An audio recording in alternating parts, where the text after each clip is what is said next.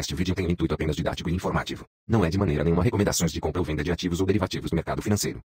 O uso das estratégias mostradas nesse vídeo é de total responsabilidade do espectador e jamais poderá responsabilizar o representante desse canal por eventuais perdas ou prejuízos. Fala Traders, tudo beleza? Tudo tranquilinho? Beleza, né? Que bom. Bom, gente, ontem a gente fez uma live, né? Tá até a capa dela aqui, ó, como fazer mais de 100 mil reais por mês operando no mercado americano, né? Aí muita gente deu risada porque era 1º de abril. Ah, isso é mentira, Arqueiro. 1º de abril, é pegadinha de 1º de abril. Mas não é não, gente. A live foi um sucesso, né? Teve bastante só. Foi um sucesso entre aspas, né? Porque o som estava muito ruim. Eu não sei o que aconteceu na configuração aqui no meu computador, que não estava pegando o som do pessoal na sala. Eu até vou, quando for fazer live, agora eu vou começar a usar o Zoom. O Zoom, ele é, pelo que me falaram, né? Ele é melhor quando for fazer live assim com mais pessoas participando. Que aí o som sai igual pra todo mundo, né? Porque o OBS, eu não sei o que tá acontecendo aqui, que o meu OBS não tá capturando o som do desktop. Tá dando algum erro aqui, aí eu vou tentar configurar o Zoom. Beleza?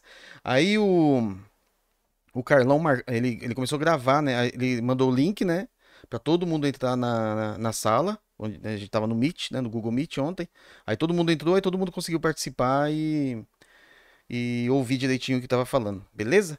Então aí, esse aqui é o início do vídeo, eu vou colocar pra vocês o vídeo que o Carlão gravou da tela dele, né? Com o áudio bem bonitinho, pra todo mundo ouvir, porque tem bastante gente querendo entender, mas o áudio realmente tava muito ruim ontem, né? O pessoal tá assistindo a live e tá brigando comigo aí, porque o som realmente tá muito ruim, beleza? Bom, enfim, dentro da live que a gente fez ontem, teve um sorteio, né? O pessoal ganhar o robô e a mentoria, mas foi na aula de ontem, viu? Na live de ontem. Então, esse é na live do dia 1º de abril, beleza? No dia da mentira. No dia 1º de abril, então o sorteio já foi hoje, né? Já teve os ganhadores lá, hoje, dia 2 de abril de 2024. Então, vocês vão ouvir. Que tem durante o vídeo aí vocês vão ouvir que vai ser feito o sorteio, né? Que é para deixar um comentário lá com quero ganhar, mas não adianta mais, tá? O sorteio já foi. Só avisando para vocês não ficar, né? Para não perder tempo. Aí, porque já foi o sorteio, tá? Só para quem tava no ao vivo mesmo, tá bom? Então é sim bem possível ganhar muito mais até de 100 mil, né? Vai depender muito do seu perfil de trader. Mas uma coisa que, né, que tem, vocês vão ver o Claudio operando na conta real. Então assiste o vídeo até o final. Lá no finalzinho ele vai mostrar o robozinho dele operando. Durante o vídeo de ontem, o robozinho dele tinha feito 92 dólares, né? 92 dólares. Mas hoje ele já mandou um print lá no grupo do no grupo, esse grupo nosso do mercado americano, ele já mandou um vídeo lá, o robô já tinha feito acho que 300 e poucos dólares. Então, qual que é a mágica para você poder fazer 100 mil? Eu vou fazer um apanhadão aqui bem rapidinho, porque o Carlão ele vai explicar bem bonitinho durante o vídeo aí. Então vocês assistem para vocês aprenderem. Gente, isso aqui é uma coisa para mudar a vida de vocês, tá bom?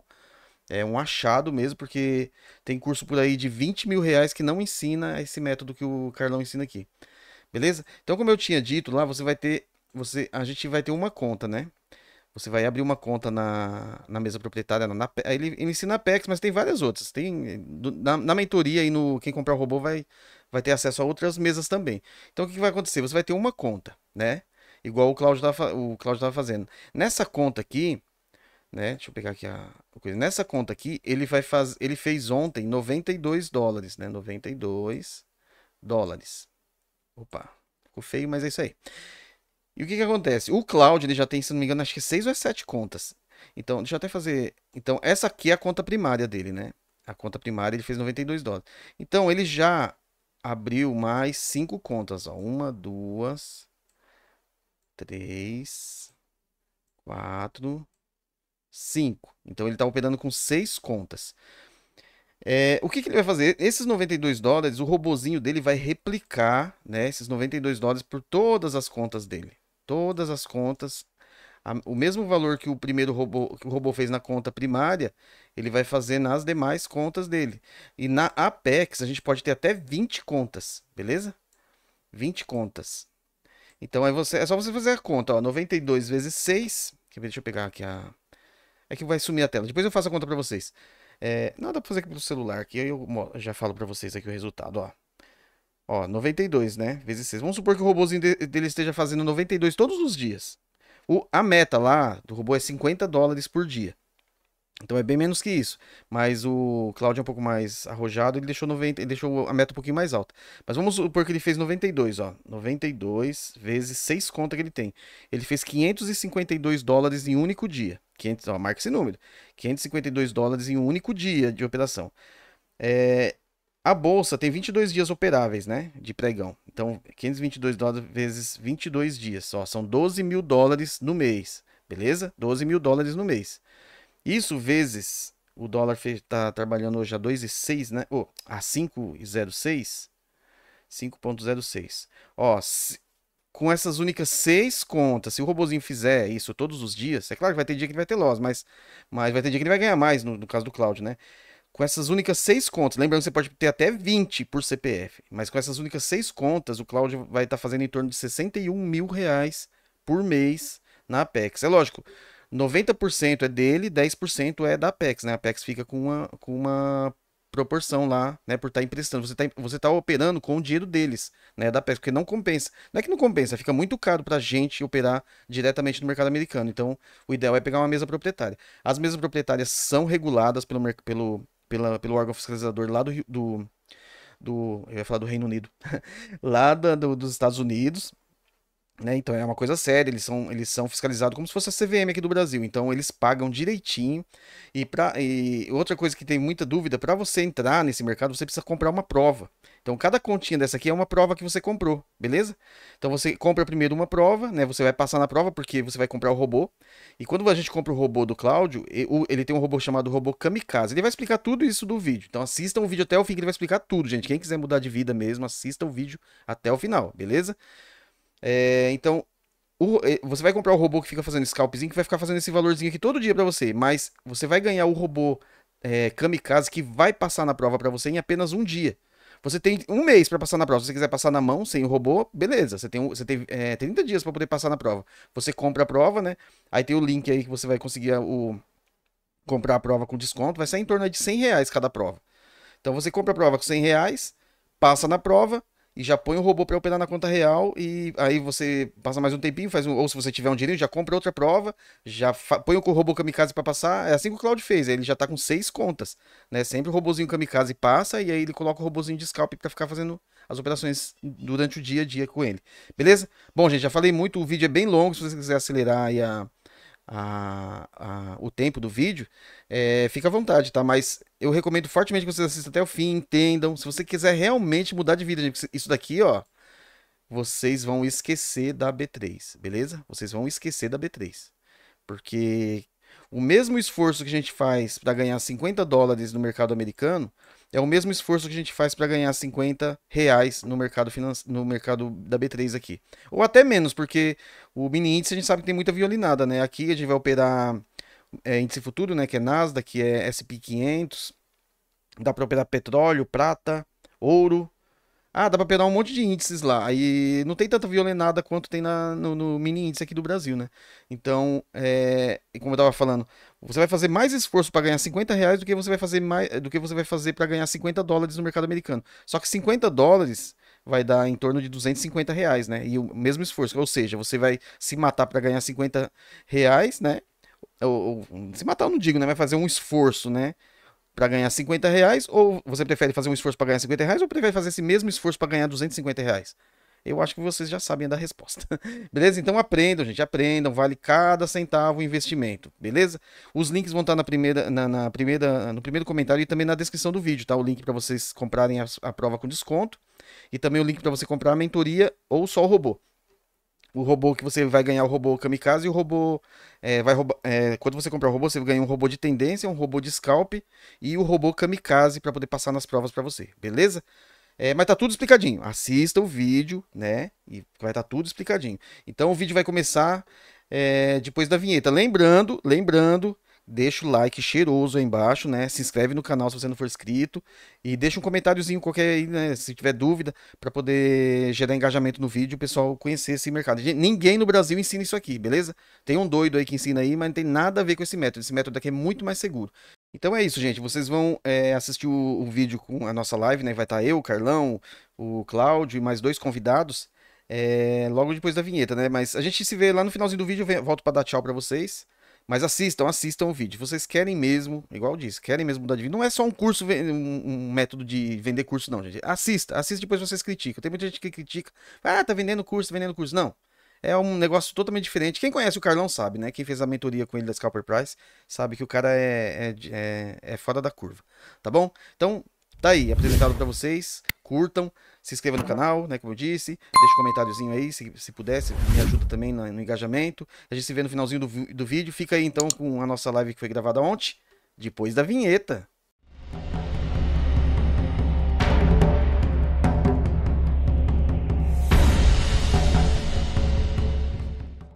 Agora tá dando de ouvir de boa, né? Aí o pessoal põe. Então, gente, quem tiver aí no YouTube, depois a gente vai colocar a gravação com áudio bom. Dá pra ouvir. Lá aí no canal, aí vocês assistem aí bonitinho. A partir dia 1º de abril, né, Arqueiro? Aí tu coloca lá que pode fazer 100 por dia, ou 100 por mês. Ó, quem tiver no YouTube, gente, acessa o link da sala. Ó, esse link é Robô.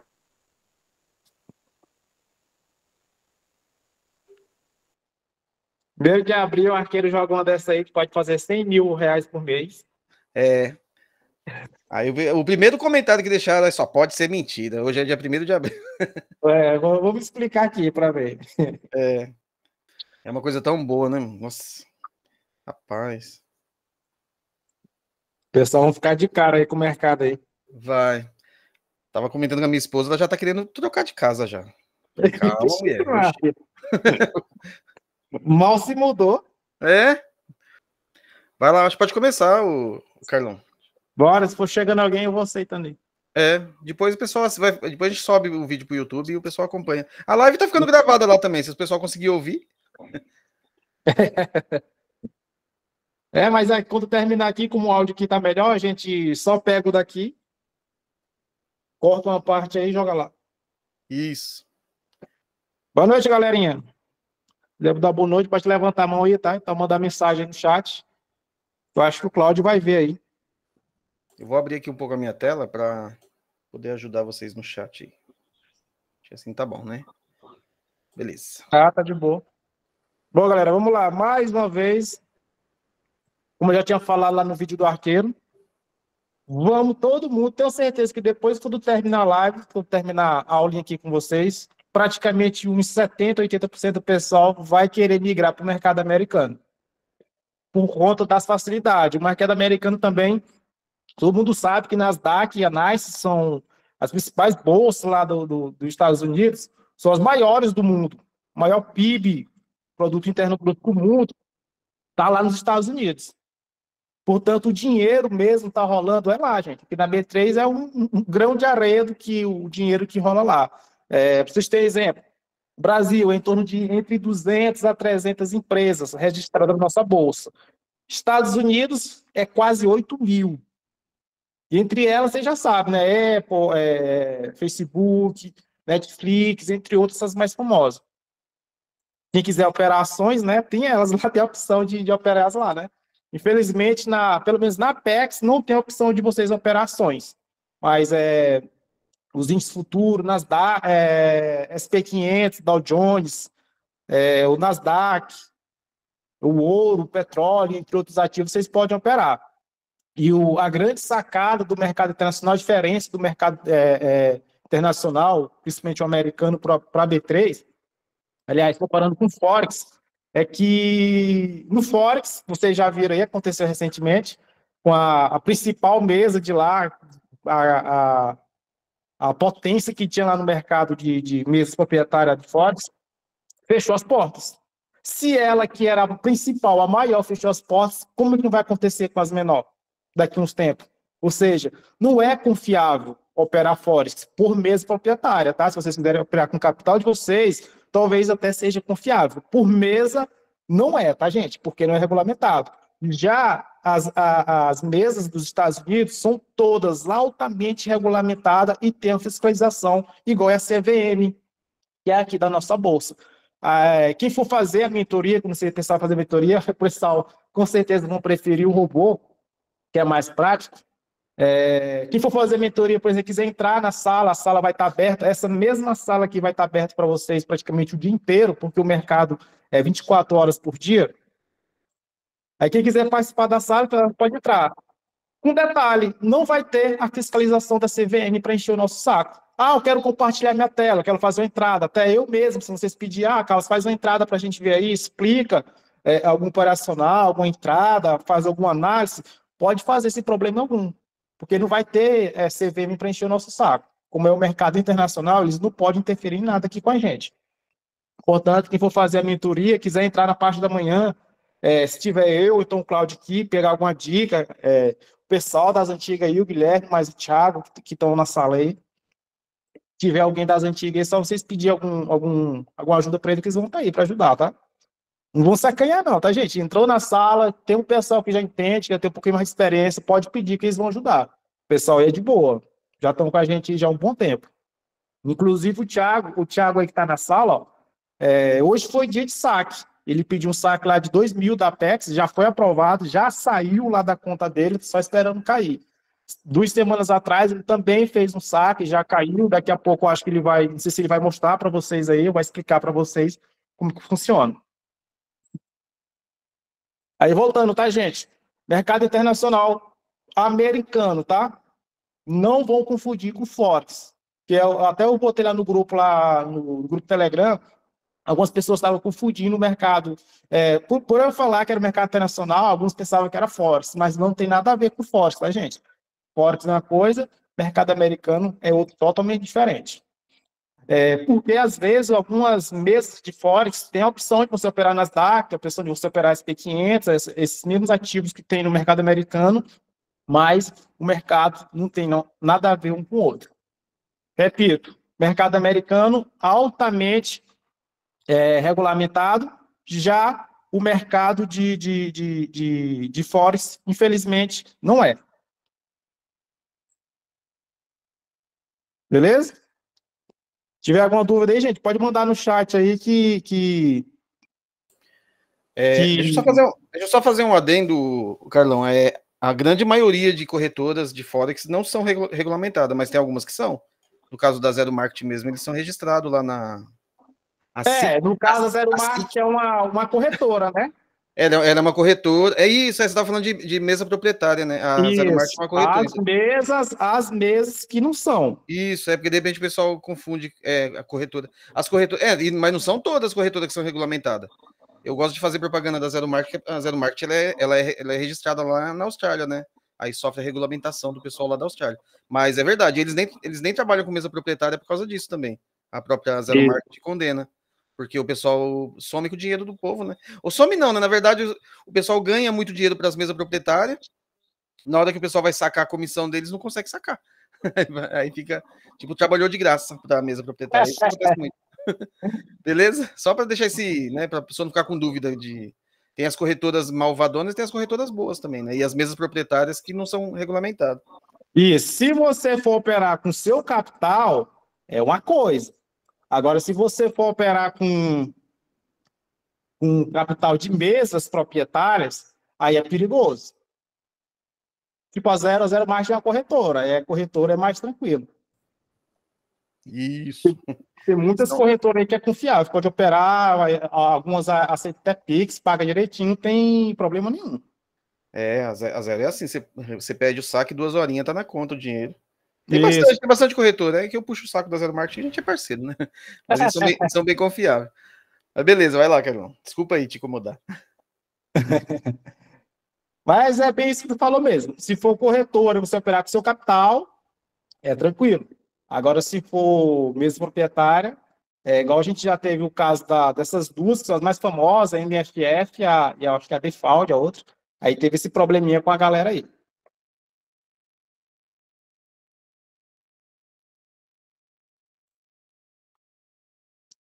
Certinho? Se tiver alguma dúvida, gente, pode mandar a pergunta aí, que eu acho que o Cláudio está de olho aí.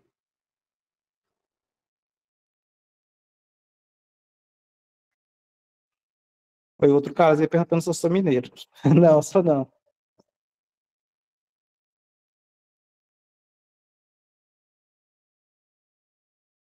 Aí vamos lá, gente, ó. Como a gente estava falando sobre as mesas, de preferência, mesa proprietária. Por quê? Porque a mesa proprietária ela vão te dar uma alavancagem bem maior do que você operar com seu capital. Você operar com o seu capital, eles vão pedir, por exemplo, uma margem para você operar com um contrato, a margem que eles vão te pedir é $1.000 por contrato. Eles vão lhe pedir para você poder operar. Aí, se você for operar com a mesa, esses $1.000 dá R$5.000, você consegue pegar o quê? Umas 4, 5 contas na mesa. Se você for operar com capital da mesa. Já com capital próprio, você vai operar com um contrato só e com a margem de $1.000. Aí não fica muito inviável para vocês operar com o capital de vocês. Pode operar com o capital de vocês? Pode, porém, vai ter esses dois probleminhas. Vocês não vão conseguir usar essa alavancagem e também, no caso de vocês querem ter as 20 contas, igual a gente falou, vocês não vão conseguir também. Porque se vocês for pegar, você vai ter que pegar em várias corretoras para poder bater essas 20 contas. Só na Apex você já consegue pegar essas 20 contas. Vou mostrar a Apex aqui para vocês, que é a mesma que o Thiago está usando. É a Apex, tá? O que seria a mesa proprietária? Para quem não sabe, o pessoal que não entende sobre mesa proprietária, mesa proprietária, no caso aqui da Apex, é uma empresa que ela vai fornecer o capital dela. Em troca, você vai fornecer da sua parte o seu conhecimento de mercado financeiro. Ela vai entrar com o financeiro e você vai entrar com o que você sabe sobre o mercado financeiro. Você vai operar e, em troca, você vai passar 10% para a mesa. Você vai ficar com 90% e eles vão ficar com 10%. Os 25 mil dólares primeiro que você receber vai ser 100% seu. Depois que você atingir esses 25 mil, aí você vai ter que dividir esses 10% que é da mesa, tá? Se tiver alguma dúvida, gente, pode ir perguntando aí, tá? Pode mandar no coisa aí, então liga o microfone rapidão aí, pergunta aí que a gente está aqui. Aí vamos lá, ó. Quais as vantagens da Apex? Mostrar igual eu mostrei lá no vídeo do passeio com o arqueiro. Como já falei para vocês, ó, 100% de repasse, os primeiros 25 mil da mesa. Como que seria esses 25 mil? Pode ser em 1 mês, 2 meses, 3 meses, não importa. Aí, enquanto você não atingir esses 25 mil, você vai poder sacar 100%. Atingir os 25 mil, aí eles vão pegar e colocar no outro patamar, só que, porém, eles vão ficar com 10% do que você fizer. Não é quase nada, tá, gente? Porque você vai, digamos, você já está com as 20 contas e passar 10% para eles, né? Quase nada. 2 pagamentos, tá? O que seriam esses 2 pagamentos? Tem dois pagamentos no mês. Um pagamento do dia 1º ao dia 5, são 2 janelas. Um do 1º ao dia 5 e a outra janela do dia 15 ao dia 20. Só a janela para você solicitar o pagamento de vocês. Se você tiver saldo lá disponível para sacar, basta entrar no site, lá vai estar disponível, vai estar escrito saque. Você vai lá em saque, se tiver disponível para você algum valor, é só solicitar, que vai cair em torno dos 10 a 15 dias para você. Só lembrando, a janela para vocês poderem abrir solicitar o saque é do dia 1º ao dia 5. Mas o pagamento só vai cair uns 10, 15 dias depois, porque tem 2 análises. Tem uma análise de pagamento, eles vão analisar lá para ver se você não teve nenhuma falha, não operou alguma notícia, ultrapassou o contrato, essas coisas. Conseguiu aprovar o pagamento de vocês, que vai ser entre 3 a 7 dias úteis. Aprovou, depois que aprovar, mesmo que você quebre a sua conta depois, o dinheiro vai para você. Digamos que você fez $1.500. Aí solicitei o meu saque. Deu uns 2, 3 dias, aprovou meu saque. No caso do Thiago, o Thiago hoje, ele solicitou hoje e já aprovou hoje. Automaticamente, eles tiram lá do seu saldo da sua conta lá na Ninja Trade, estou na corretora também. Automaticamente, na hora que eles tiram o seu saldo lá da corretora, não tem mais como eles fazer nada. Você pode operar de boa, não se preocupe se você leva um stop, alguma coisa do tipo, que vai receber seu pagamento do mesmo jeito. Agora, se você solicitou o pagamento e durante essa solicitação de pagamento você ficou no loss, e ficou abaixo daquele limite, digamos, você tem que fazer um colchão. E esse colchão é de 1.500, você tem que fazer aqueles 1.500 e a partir desses 1.500 você vai sacar alguma coisa. Aí, se você fez os 1.500, aí fez R$ 500 a mais, você vai sacar esses 500, os 1.500 ele vai ficar de colchão.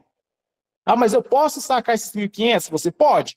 Só que não tem a opção de você sacar uma parte desses 1.500. Ou você saca ele todo, ou você deixa ele lá como margem. Se você sacar ele todo, você vai ficar sem margem para operar. Automaticamente você está fora da mesa. Pelo menos naquela conta.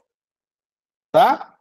Ou você saca tudo, você deixa margem. Se você, igual eu falei, vocês fez 2.000 e a margem do colchão era 1.500, você vai sacar aqueles 500, ele vai estar em análise, até eles aprovar o seu pagamento. Enquanto eles não aprovar, se você perder aqueles 500, o seu pagamento não vai ser aprovado. Agora, se você fez aqueles 2.000, solicitou o saque de 500, e quando chegou o dia lá deles aprovar, você ainda estava além daqueles 500 que você solicitou, vai cair os 500 para você do mesmo jeito. Mesmo que depois que eles aprovaram, você perca algum saldo daqueles 1.500, da mesma forma vai cair os 500 para vocês. Só basta eles aprovar. Depois que eles aprovar o pagamento de vocês, aí vocês vão ter que esperar mais de 3 a 7 dias de novo. Para quê? Que é para o dinheiro cair na conta de vocês. Lembrando, são de 3 a 7 dias úteis. Na maioria das vezes, tá, gente? Na maioria das vezes, eles deixam para pagar no 7º dia.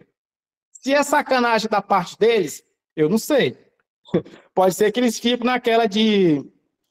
bora colocar para o 7º dia, que durante essa análise aqui, ele pode ir lá e perder a conta dele, porque são 7 dias, ele pode ficar preocupado e quebrar a conta dele, ficou nervoso, porque já estava com o saque já solicitado, o emocional abalou, ele foi lá e perdeu o dinheiro.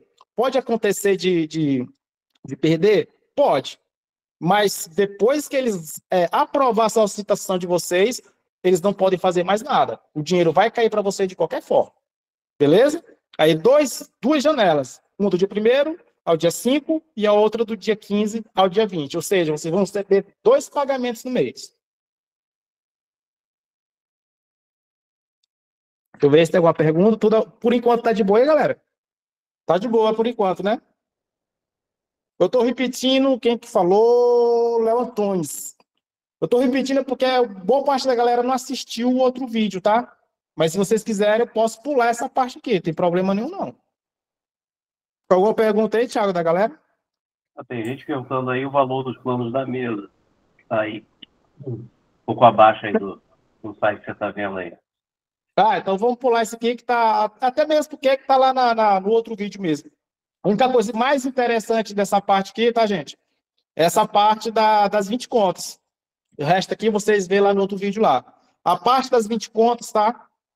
Isso quer dizer que vocês podem ter até 20 contas por CPF, tá? Você vai ter 20 contas, no máximo 20 contas. Eu quero pegar só uma. Pode. Você pode pegar de uma até 20. Beleza? Passou dessas 20 aí, vocês não podem fazer mais. Eu posso fazer 40 provas. Você pode fazer. Porém, você vai ficar com 20 na sua real e vai ficar com 20 de reserva. Mas um dia eu quebrei uma outra aqui, uma ou outra, eu quero repor das que eu passei. Pode. Você pode pegar uma das que você já passou, das outras 20, e repõe. Só que isso aí eu acho que não é de uma forma muito inteligente, você vai pegar muita conta, a não ser que eles coloquem a promoção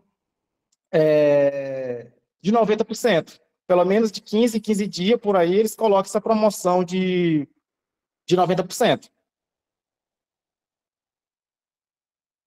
Sobre os valores, né?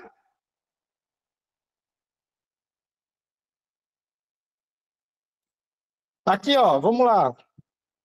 Os planos da Apex. Temos 2 tipos de plano, tá, gente? Tem o Hitmic e o Trader Arqueiro. Vou falar primeiro o Hitmic. O Hitmic, tá, gente, ó. Que compensa para vocês?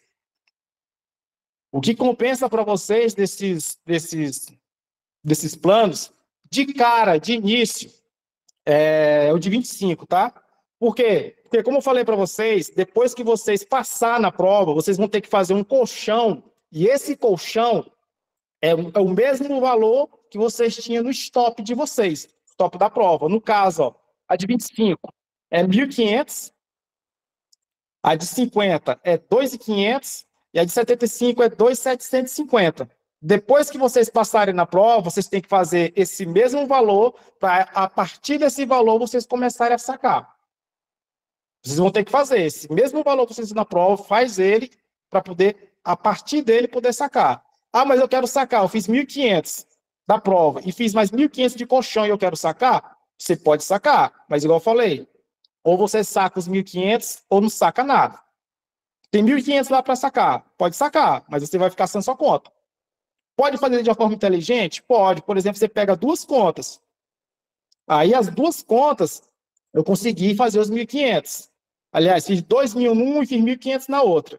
Eu saco 1.500 de uma, deixo a outra com 2.000, da de 2.000 eu saco só 500 e deixo 1.500 lá de margem. Eu vou ficar com aqueles 1.500 e posso pegar outras provas, sem problema algum. Você só vai perder aquela conta que você sacou os $1.500. Beleza? William, tem um tempo para chegar nesses 1.500? Não tem, William, tá? Se for o do colchão, não tem. Se for o da prova, você tem 30 dias. E aqui, ó, tá escrito aqui, ó, os 30 dias, mês. 147 mês. Aí o arqueiro mandou lá para vocês o cupom de desconto. Aí vai sair aqui por uns 30 e pouquinho dólares aqui. Vai ser em torno de uns R$120, um cupom do Arqueiros. Aqui está $140, mas aqui está sem um cupom de desconto. Por isso tenham muito cuidado. Quando vocês forem comprar, não clica aqui e já compra. Sempre pegue lá o cupom do Arqueiro e compra com o cupom dele, que vai sair bem mais barato. Vai ser uns 80%, 90% a menos do que está aqui. Beleza? Não clique aqui e já vai, tá? Tenha cuidado.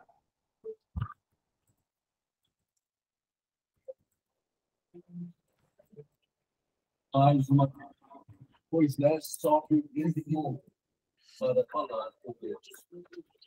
Alguém perguntou?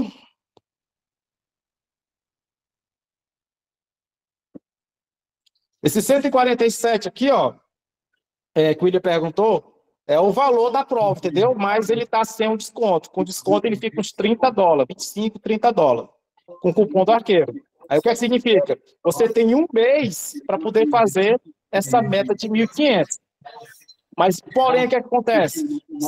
Se por acaso você for tentar fazer esses 1.500, aí não conseguiu fazer, mas você fez 1.000, o que vai acontecer?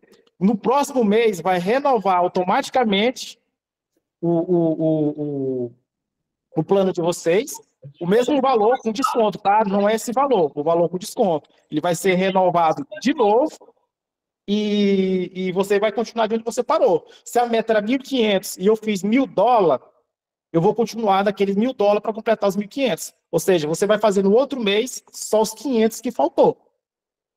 Já é uma vantagem que nas mesas brasileiras, por exemplo, não tem isso. Tá?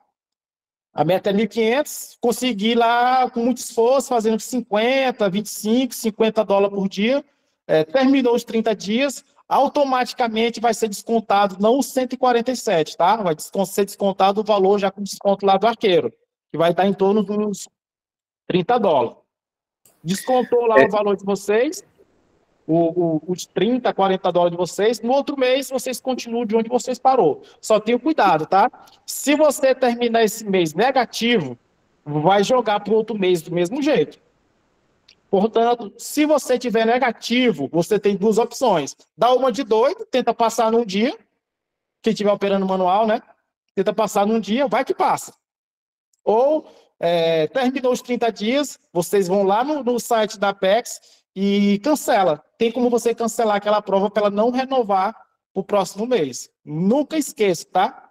Chegou para o próximo mês, vai virar, deu os 30 dias, você não quer renovar aquela conta porque está negativo, ou se está positivo é pouco, aí você vai lá e recupera aquela conta. Ou reseta aquela conta. Se você peguei hoje a conta da Apex, essa de 25, Aconteceu, caiu energia aqui, aconteceu alguma coisa e eu perdi minha conta no primeiro dia. Tem a opção de você resetar. Você vai pagar $30 ou é $40, depende do mês. Você vai conseguir operar aquela conta. Desde que você pague essa taxa de $30 ou $40. Você vai continuar do zero. Eles vão mandar uma do zero para você, você vai continuar. Porém, o que vai valer é o dia do seu pagamento. Aí eu paguei lá no meu cartão, foi dia 5. Aí já é dia 15.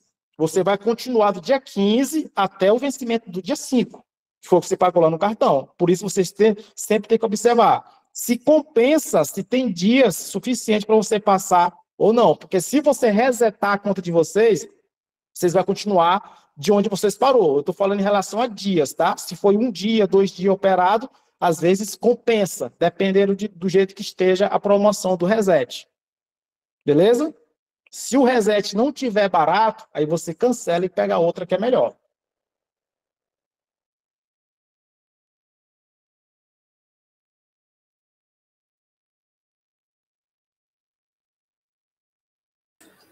Ô, Carlão, eu tô tentando mandar o link aqui pelo chat da sala, mas não vai. Tô proibido. Eu vou mandar, mandar no seu WhatsApp, você posta aí, você consegue? De quê? Do cupom e das assinaturas. Manda aí. Vou mandar no seu WhatsApp, aí você bota aí pro povo.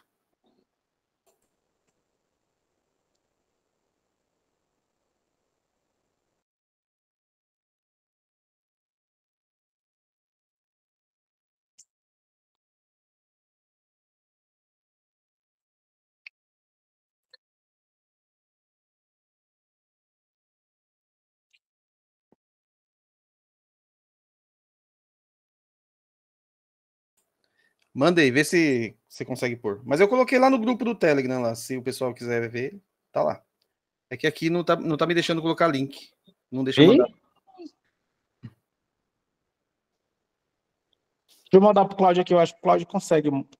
No seu também não deu? Será que é alguma coisa do... Tenta enviar aí, Cláudio, esse link aí aqui no chat da sala.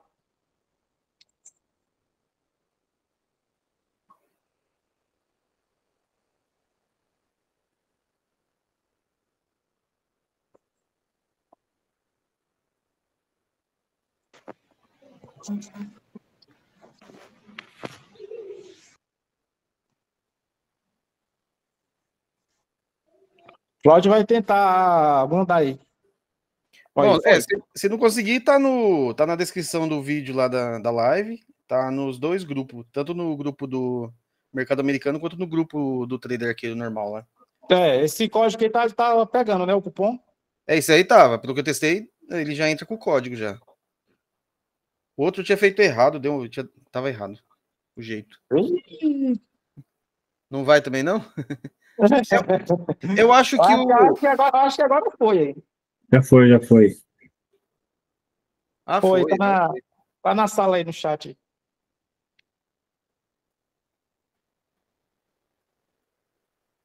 Ah, eu tinha mandado sim, só que tava demorando para atualizar, ó, apareceu lá. Tinha ido sim. Agora funcionou.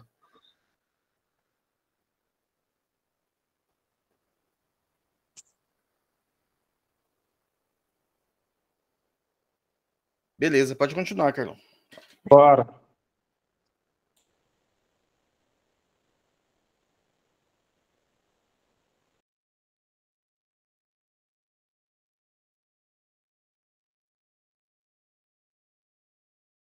Só terminar aqui sobre os 25, tá? A gente vai passar, o pessoal deve estar agoniado para ver o robô. Já já o Cláudio mostra aí o robô para vocês aí.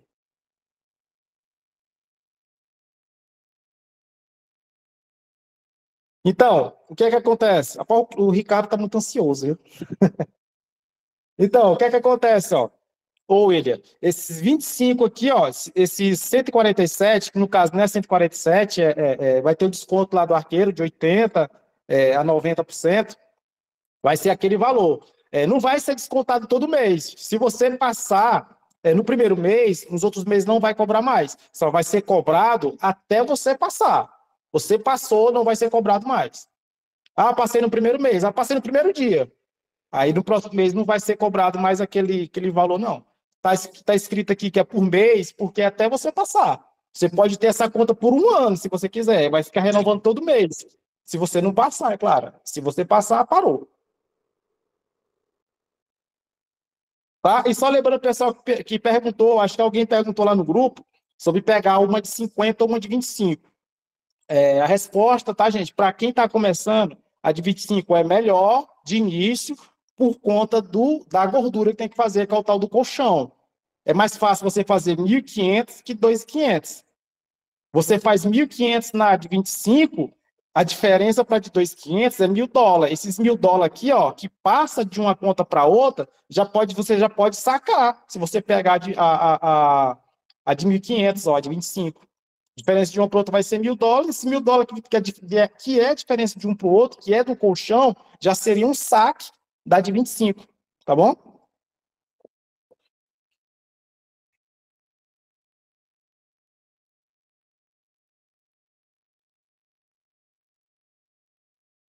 E aqui, ó, a diferença, tá? Já estava até lá no outro vídeo, mas eu sei que a galera está ansiosa para ver o robô. Já o Thiago mostra aí, o Cláudio também mostra para vocês o robô. O pessoal tá tudo doido aí para ver o robô, mas não adianta vocês entrar nesse mercado aqui e não saber o que está fazendo. Simplesmente, eu quero um robô, vou ligar o robô aqui e deixa ele se virar. Aí você não entende nada do mercado, não entende nada da mesa, não entende nada sobre o que está fazendo. Aí depois vai só dar dor de cabeça para nós. Vocês têm obrigatoriamente saber o que vocês estão fazendo e onde que vocês estão entrando. Eu sei que todo mundo está afim de ver o robô, quer ver o robô funcionando, quer ver o que o robô faz, qual a estratégia dele, mas não adianta vocês só ver o robô e não saber o que vocês vão fazer.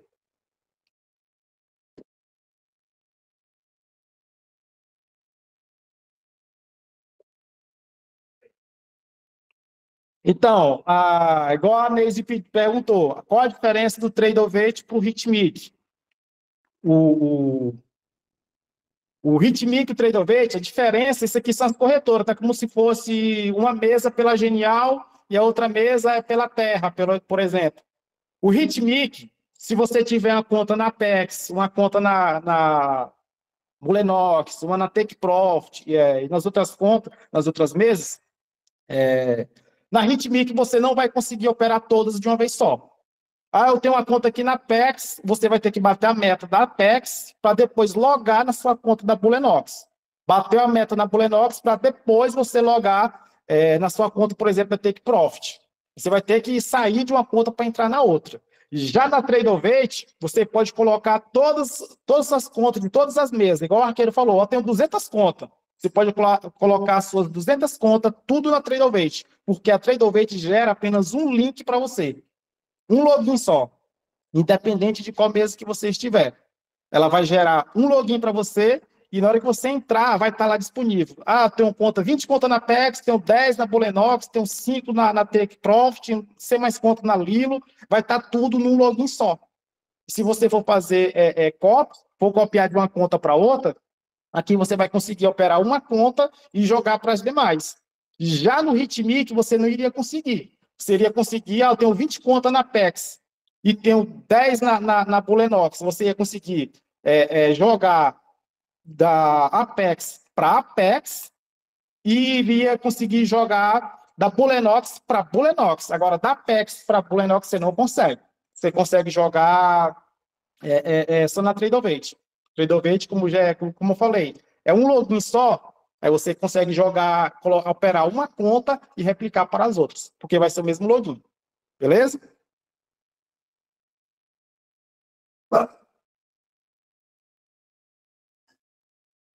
Então, os custos, se você observar aqui, ó, cadê a de 25? 25, tá aqui, ó. É 167 na Trader e na Hitmic é 147. Viu? Tem uma diferencinha de um para o outro. Mas, quem for iniciar, tá, gente? Sempre melhor começar pelo Trader. Beleza?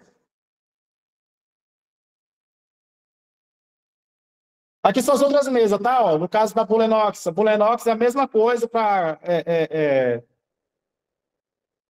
encurtar a conversa com vocês, ó, é a mesma coisa, ó, os planos é praticamente igual, é tudo igual, o tamanho das contas é tudo igual, a única diferença da Bulenox para a Apex, a Apex, como eu falei para vocês, ela paga 2 vezes no mês, e a Bulenox ela paga 1 vez por semana. Você pode solicitar saque toda quarta-feira. Ah, deu quarta-feira, eu tenho algum trocado lá para receber, você pode ir lá solicitar. Na outra quarta-feira, eu tenho dinheiro lá, pode solicitar. É toda semana. A diferença é só essa. E da Bulenox tem um teste gratuito. Caso vocês queiram conhecer o mercado, conhecer a plataforma e tudo, antes de vocês começar com o dinheiro de vocês, na Bulenox tem um teste de 14 dias grátis. É igualzinho a prova, só que não vai estar valendo nada. Tá? Funciona tipo FTMO, não, é porque FTMO é Forest, tá? Aqui só vai funcionar se for no Ninja Trade e só o mercado americano. A outra é a Take Profit, tá? A Take Profit, os planos dela, ó, praticamente igual também. O da Apex, da Bulenox. A única diferença dela para as outras é que ela paga diário. Se você fizer o seu saldo, fiz $250 hoje. Aí você pode ir lá, vir aqui no site deles, tá lá disponível seu 250 e sacar. Sacou, eles vão descontar lá do seu saldo. Aí quando der uns 3, 4 horas, eles conseguem depositar para vocês. O da Take Profit é um dos mais rápidos que tem. Se bem que o da Apex hoje, o Thiago recebeu aí, aliás, solicitou o saque dele hoje aí, caiu na hora. Ele pediu, caiu não, ele solicitou e aprovou na hora. Solicitou hoje o saque dele e já aprovou hoje. Agora ele está só aguardando cair na conta dele. Mesma coisa que eu falei no início, de 3 a 7 dias. É o prazo que eles puderem depositar na conta dele aí. Beleza?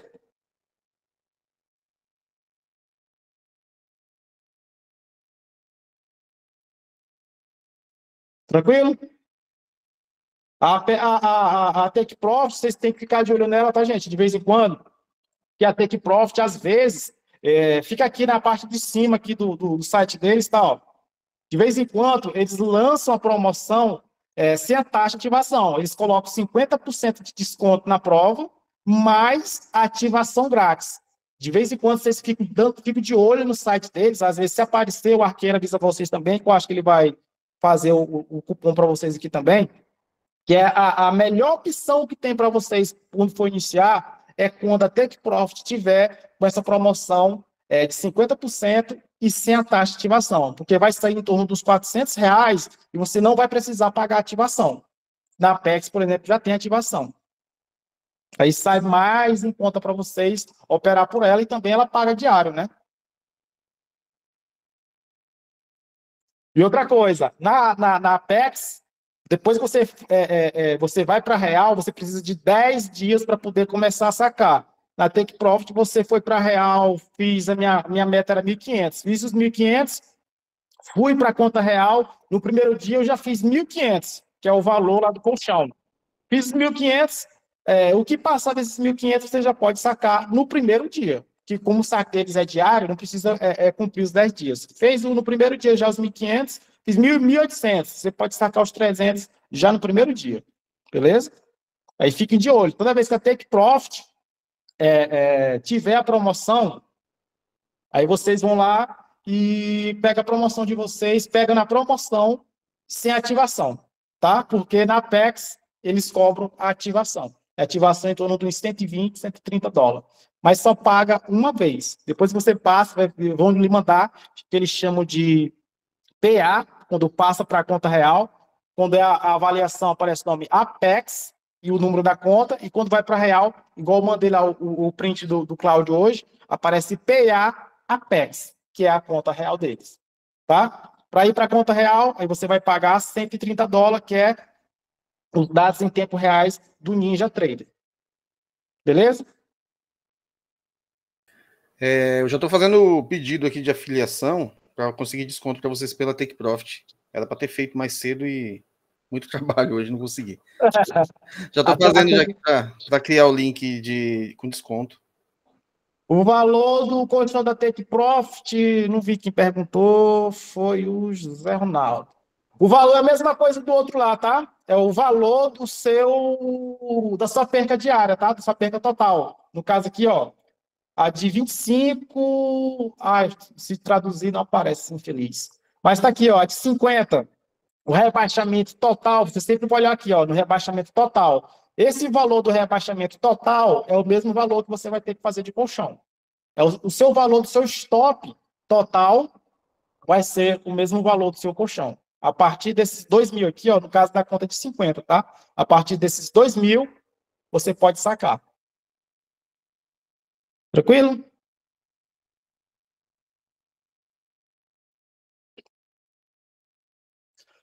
Nestor, tudo isso que você ensinando, vou ensinar assim, Nestor, vai ter a sala, essa mesma sala aqui vai estar disponível para vocês, vai ser aberta de manhã, em volta das 10, que o mercado abre 10h30, um pouquinho antes do mercado abrir, ela vai estar aberta já, umas 10 horas, vai ficar aberta até o pessoal que tiver gente na sala aí, eu tiver por aqui, então, Cláudio, a gente vai estar aqui para ajudar vocês.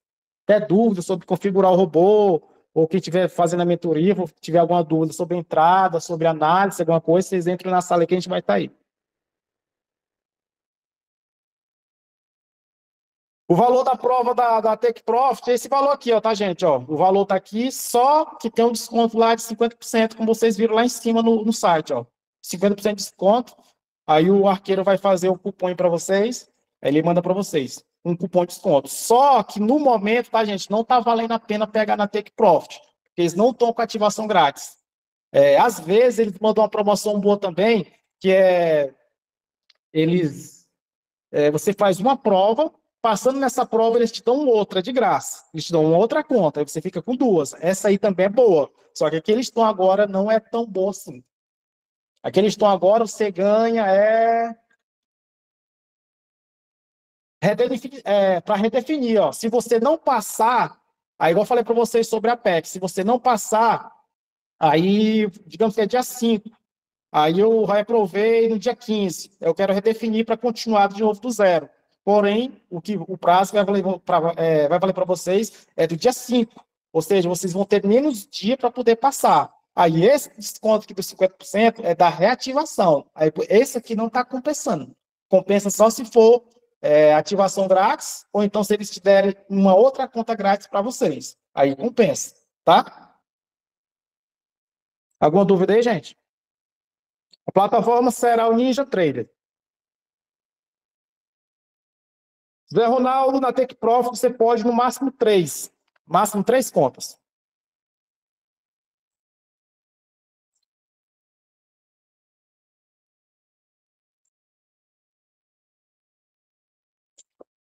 Tem outras, tá? Tem o Profit e tem a Trade Day, que também paga diário. Mais para frente, quando quem for entrando no projeto aí, a gente vai explicando, porque tem outras mesas. Hoje, eu vou passar para vocês, até que o pessoal já está ansioso, passar para vocês só essas 3. A Apex, Bulenox e a Take Profit. Tá? A Apex paga de 15 em 15 dias, Bulenox paga uma vez por semana e Take Profit paga diário. Tá? De preferência, tá, galera? Vocês vão diversificando. Pega uma numa, outra noutra, duas numa, aí praticamente vocês vão conseguir receber todo dia. Se vocês diversificar, vocês vão conseguir receber todo dia. Tranquilo?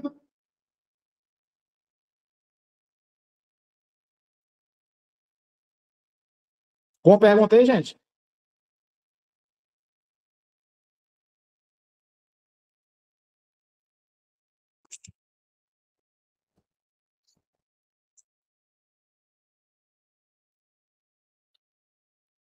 Deixa eu ver aqui, se tem pergunta.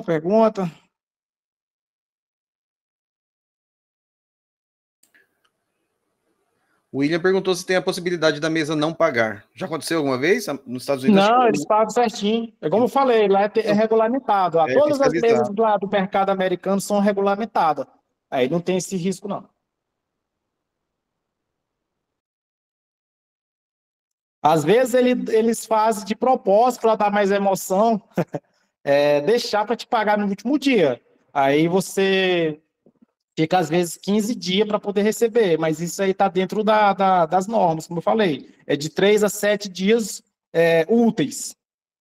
Aí, às vezes, eles deixam para pagar, deixa para ativar, aliás, para aprovar a conta de vocês no 7º dia e deixa para pagar também no 7º dia, mas eles pagam. Hoje foi rápido, tá? O Thiago pediu a solicitação dele. Hoje, como eu falei para vocês, do dia 1º ao dia 5, hoje é dia 1º, ele solicitou lá $2.000, já foi aprovado já hoje. Agora é só cair. Para cair são 7 dias úteis, aí vai passar de agora de terça até sexta, já vai dar 4, até quarta-feira da semana que vem cai. Então, para eles pagarem, eles vão pagar o seguinte, ó, o Thiago, o Cláudio também, eles colocaram no Banco Inter, porque o Banco Inter tem a conta internacional. Se vocês já observaram lá, o Inter já vem a conta internacional. Aí eu vou ensinar para vocês como que faz para cadastrar lá no site deles a conta do Inter. Quem tiver do Inter, ou que tiver o outro banco que tem a conta internacional, para poder receber. Aí cai direto, tá? Na conta do Inter. Aí, ó, C6 também tem, né?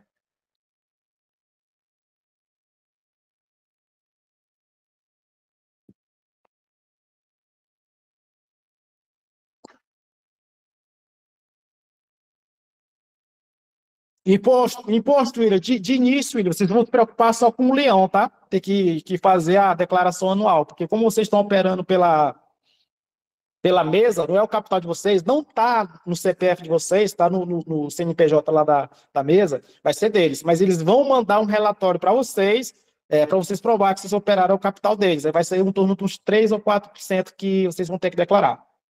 Como se fosse a DAF nossa aqui.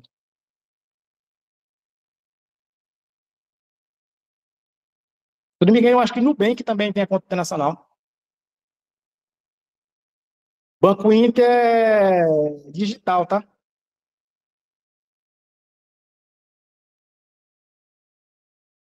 Algumas das mesas têm a opção de pagar por criptomoeda, né? Aí tem que ver qual que aceita. Mas tem umas aí que aceita cripto. Quem tem conta aí nesses Binance, essas coisas aí de cripto aí, vocês olham lá na parte de pagar, eles explicam lá quais são as opções que tem de pagamento. Se tiver alguma que tem cripto, aí quem tiver, opta por cripto.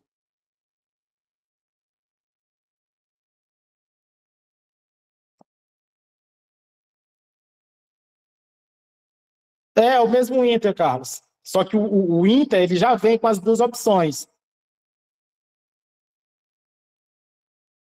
Ele já vem com a opção de reais e vem com a opção da conta internacional. Aí é só você mandar os dados da conta internacional. Se você mandar da conta do Brasil, não vai dar certo. Mas eu vou explicar isso aí.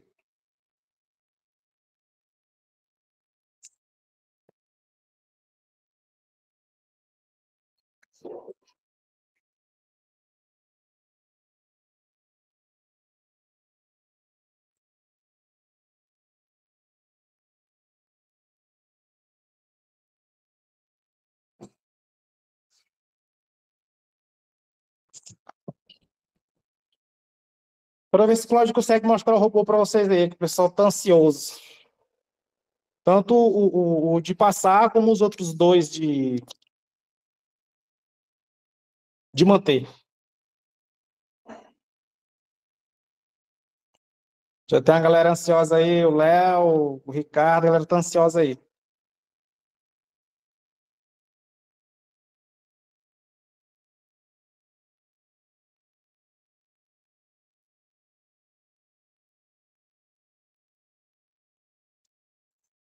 Tem como comprar o robô e só ativar após 3 meses? Tem, Carlos. Tem. Mas é bom tu pegar uma continha, deixa uma continha lá rodando e vai fazendo um pouquinho. Não tem problema não.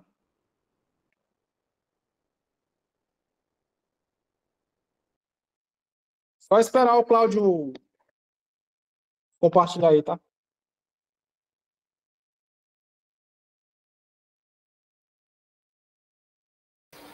Já tá aí na tela aí, cara.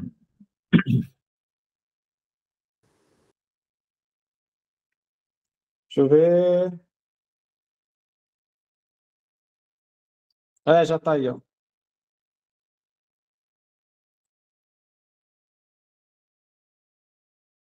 Então, gente, ó, para vocês verem, ó, o mercado já abriu, tá? Ele abre às 7 da noite, horário do Brasil. E já está o mercado em tempo real aí, ó. Essa conta aí é a conta do Cláudio, tá? A conta real dele. Ele botou só para mostrar para vocês um pouco aí. Um dos robôs opção que tem é esse aí, ó. Vocês podem colocar ele 3 ordens ou pode colocar ele só uma ordem só. De preferência, se vocês quiserem colocar só uma ordem, é até melhor. No caso do que eu falei para vocês, que a meta é fazer $50 por dia. O mercado abriu às 7, agora ainda à noite. A conta do Cláudio está na real, tá, gente? Está ali o nome PA, como eu falei para vocês. Quando vem o PA na frente, é porque é conta real. Agora, se tivesse sem o PA, tivesse o nome Apex e o número da conta, aí é prova. Aí ele já fez $75. A meta de vocês não é 50? O mercado abriu às 7, ele já bateu a meta. Se ele não quiser nem abrir o robô dele amanhã, não precisa, porque ele já fez 75. Aquele print que eu mandei para vocês, era essa mesma conta dele aqui real, ele fez 350 hoje. Ele já fez 75 agora, se quiser deixar rodando até daqui a pouco.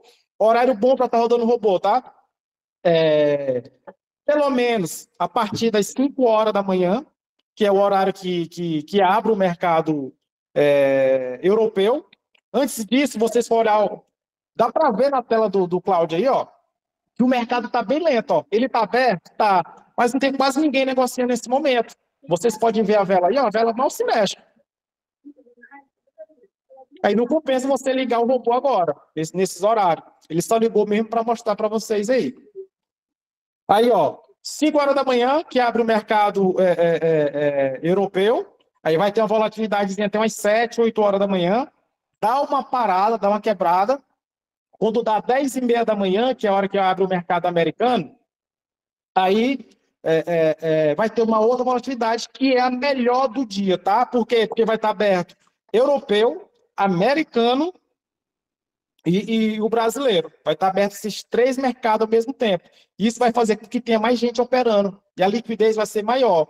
Esse scalp do Cláudio aí, ó, tá longe porque não tem liquidez. Se tivesse liquidez, essas duas linhas, que é essa amarela que foi a entrada dele e essa azul que é a saída, ia estar praticamente colada uma na outra, porque o scalp é bem curtinho.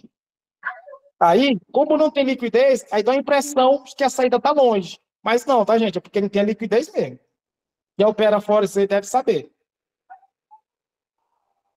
O ativo, José, é o Nasdaq, tá? MNQ, é o micro do Nasdaq. Aí, no caso, ele está operando com um contrato do micro. Por isso que eu falei para vocês. Agora ele está com $82. Por isso que eu falei para vocês, o risco de vocês aqui vai ser muito baixo. Porque vocês vão operar no micro.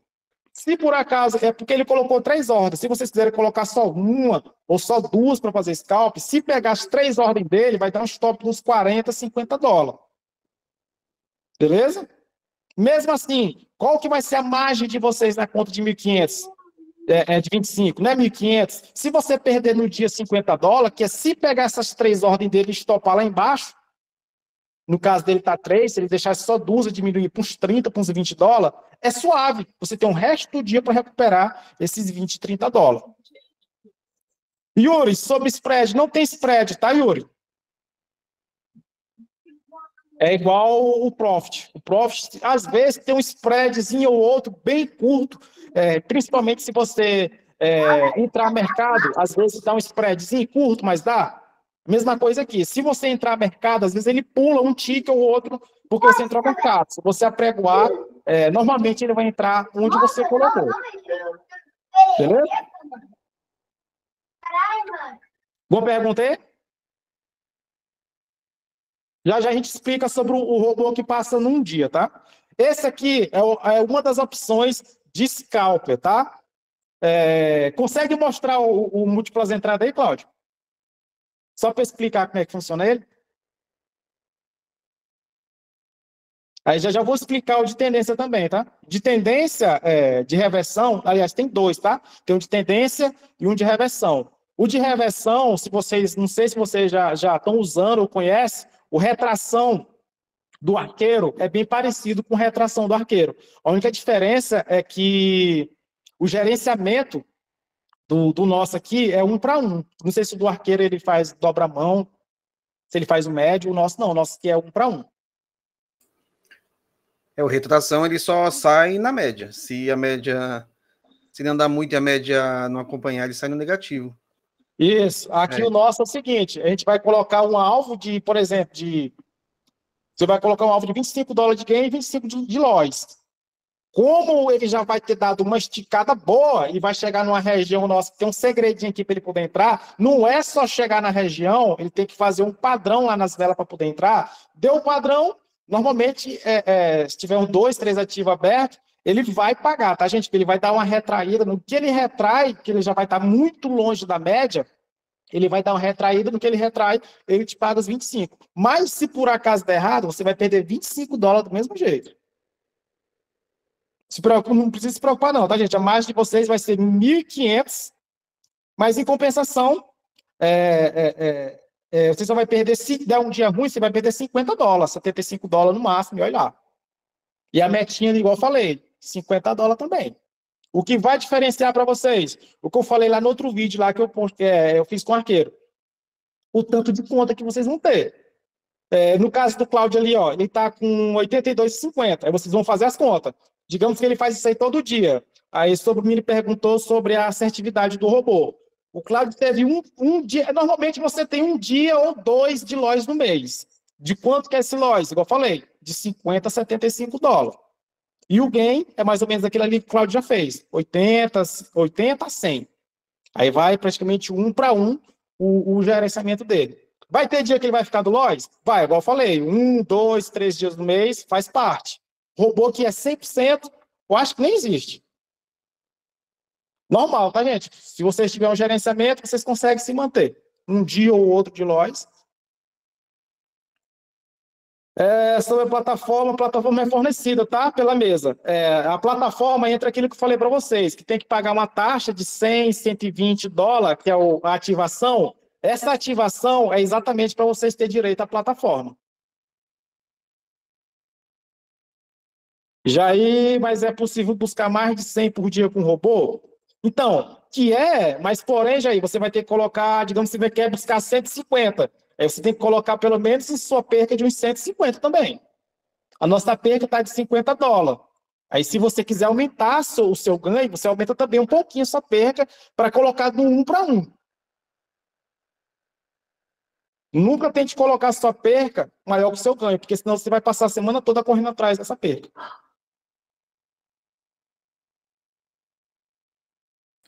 O Lucas está perguntando se os 82,50 é apenas uma conta. Se tiver 20 contas, vai multiplicar por 20. Essa é Exatamente. Aí você vai fazer aí você vai fazer essa conta, ó. 82,50 vezes 20, que é o tanto de conta, vezes 22, que são os dias, caso fique todos os dias positivo, vezes 5, que é o valor do dólar. Aí você vai chegar a um valor que você faz mensal. Aí já entra aquela mentira lá do arqueiro lá, que ele botou lá, que é 100 por dia, 100 mil por mês. Que não é mentira, é verdade. Se você fizer a conta aí, ó, 82,50 vezes 20 contas, vezes 22 dias, vezes 5, aí vai dar o valor em reais que você poderia fazer.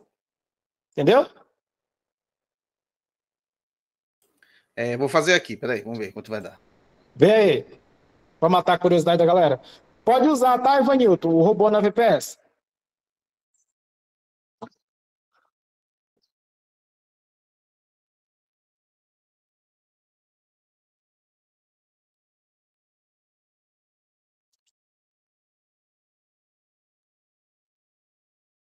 Aí os caras vão me bater. Ó, eu fiz 82,50 vezes 20 contas, vezes 22 dias, vezes... Ah, não, peraí, não, tá errado. Eu coloquei aqui, 5,07. Que fechou hoje o dólar, 5,07. 184 mil reais. Isso. Aí já o arqueiro já não tava mentindo. Não, dia 1º de abril, mas não é mentira não. Dá para fazer, dá. Só precisa de tempo, né? Não vai ser uma coisa de um dia para o outro, né? Você vai construindo essas contas, esse patrimônio aos pouquinhos. Hoje você vai ter uma conta, amanhã você vai ter 2.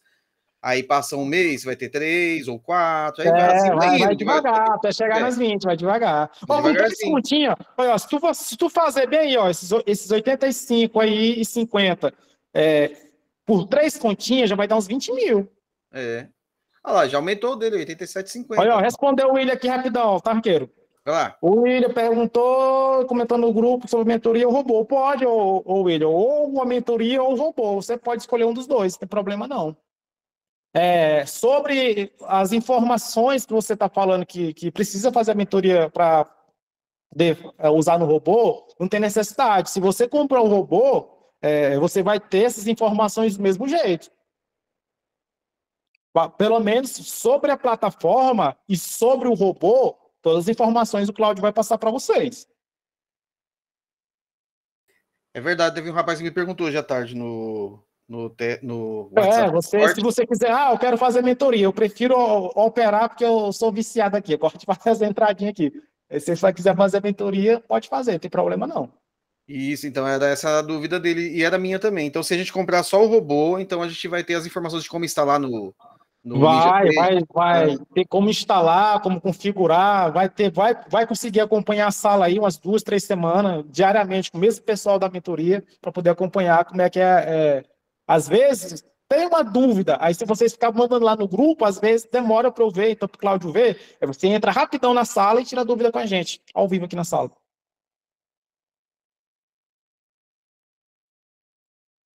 No caso, a mentoria seria interessante para quem quer operar, tá? Porque muita gente tem assim, meio que receio de robô, às vezes não tem tempo para ligar o robô, às vezes não tem a VPS. Aí, se você deixar o robô ligado e a internet de vocês cair, o robô desliga tudo, tá? Se ele tiver com alguma ordem aberta, ele vai desligar as saídas de gain de loss dele e vai ficar apenas com uma ordem aberta sem gain, sem loss. Porque a internet caiu. Aí vocês obrigatoriamente ter uma VPS, que aí ele roda na nuvem. Por exemplo, eu tenho um robô. Eu tenho o Cláudio tem uns 6, 7 robôs. Eu tenho todos. Mas eu praticamente quase todo dia eu opero mais na mão. Mais manual. Porque eu só mexo com isso aqui mesmo. Eu estou todo dia aqui na frente.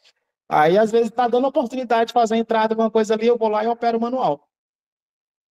O de reversão, que é o que o Cláudio tem aí, que é o que ele mais usa, ele eu deixo praticamente todo dia rodando, porque ele roda 5 horas da manhã, e eu não vou acordar 5 horas da manhã só para pegar essa entrada, já que o robô iria fazer a mesma entrada que eu ia fazer.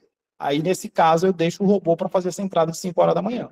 Já depois de 10h30, que é a hora quando abre o mercado americano, se eu estiver na frente da tela, eu faço a entrada, porque a mesma entrada que o robô vai fazer é a mesma que eu faço. Aí eu mesmo faço. Entendeu? A estratégia do robô e da mentoria é igual? É igual. Praticamente igual. Na mentoria, só tem umas coisas a mais de tendência sobre análise de contexto, porque o robô não tem como saber interpretar algumas análises nossas. Aí não teve como passar para ele algumas coisas de tendência só na mentoria.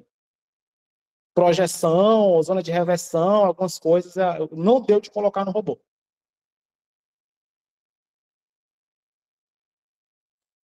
Duplicação, você casa com o robô. Não, no manual você também consegue. Só você contratar. Contratar não, eu vou disponibilizar para vocês grátis também um replicador. Aí você opera uma conta e ela vai replicar para as outras. Igual o robô.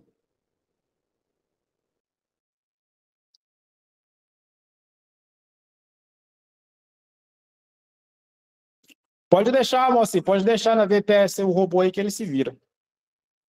O robô não é tão burrinho assim, não. Você deixa lá configurado. O robô, ele tem nos parâmetros dele, consegue mostrar aí, Cláudio? O robô, ele tem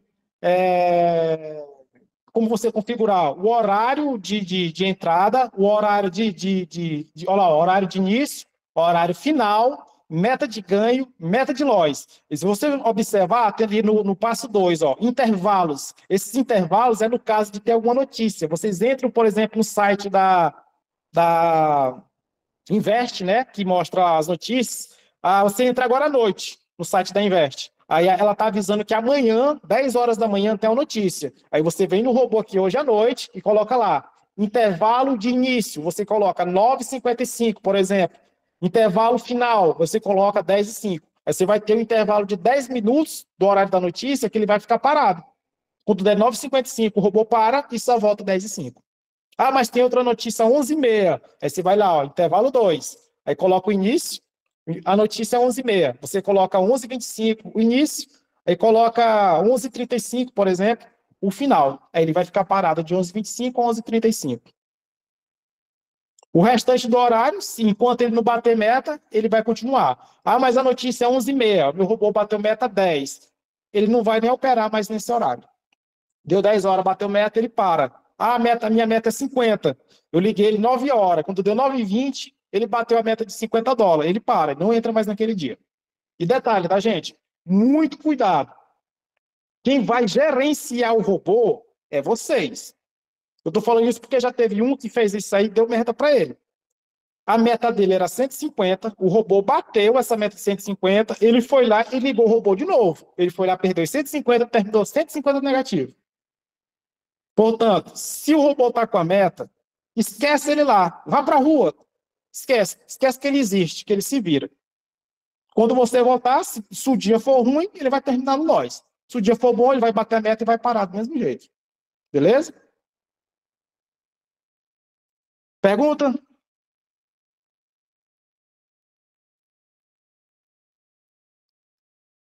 Como saber qual robô usar? Aí vai do perfil de cada um, tá, gente? Porque tem pessoa que não gosta de usar Scalper. Aí tem gente que não gosta de operar tendência. Aí já combinei com o Claudio que ele vai mandar os dois para vocês, tá? Vai mandar um de Scalper e um de tendência para vocês e o de passar. Beleza? Vai mandar os três para vocês, não vai aumentar o valor. O valor vai ser o mesmo. Aí, ó, voltando aqui sobre o de múltiplas entradas. Esse aí é, Claudio, que está na tela, múltiplas. Não, esse aqui é o novo que eu tô testando. Vou botar agora. Qualquer dúvida aí, gente, pode perguntar aí, tá? VPS é com arqueiro. O arqueiro disse que tem uma boa aí, ó. Que ele tá usando uma boa. Eu tenho uma que é boa. Deixa eu ver se eu acho o link dela. Não sei se eu tenho ali no jeito aqui. Deixa eu ver. Aqui, ó. Tem uma nuvem. É boa, eu acho ela boa e ela é barata. Aí eu indico e o pessoal tem elogiado. Vou pôr aqui no chat. Aí, ó.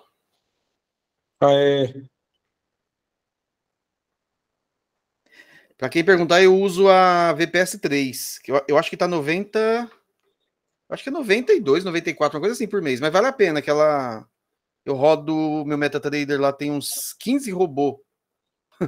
E ele tá rodando. Ele tá rodando. Porque, tipo assim, eu tenho 3 MetaTrader, um é na conta real, deve estar com uns 2 robozinhos só, 2 ou 3, acho que é 3. E eu tenho mais 2 MetaTrader conta demo que eu fico testando robô, né, para gerar conteúdo pro canal. Aí tem uma par de robô lá nas contas demo, mas eles estão trabalhando e a VPS aguenta. Agora, menor que isso aí, eu não recomendo não, porque aí vem pouca memória RAM. Agora, se puder pegar melhor, eles têm uns planos lá que tem umas VPS top. Mas aí vai ficando cada vez mais caro, né? Mas a VPS 3 tá bom. Pra rodar esses robôs. Eu vou ter que contratar também. Eu não contratei ainda, porque eu te falei. Eu fico em casa, aí eu vejo aqui as entradas dele. Aí, se der algum pau, ou entrar no site da Apex, tem um botão de pânico, tá, gente? Essas mesas internacional todas têm um botão de pânico. Se, por exemplo, sua conexão cair, você entra pelo celular e consegue fechar todas as operações suas que tiver aberta. Tem um botãozinho de pânico lá. Você clica no botão lá no site, aí lá ela cancela todas as suas ordens. Deixa eu ver, alguma pergunta? O Carlos está perguntando se a Ninja é pesada. Ela é pesada igual Profit, Carlão? Acho Ela que é não, né? pesada? É pesada? É pesado. Então, se for contratar VPS 3, eu acho que vai ter que rodar só ela. Não vai poder rodar MetaTrader, rodar mais nada junto, não. Às vezes o PC do Cláudio é top, cara. Top das galáxias. Às vezes ele tá com o Ninja aberto, ele abre um MetaTrader, abre um Profit, aí já fica travando.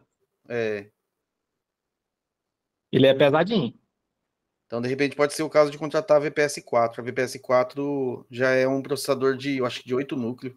Vou ver se tem alguma pergunta aqui para trás que ficou sem responder.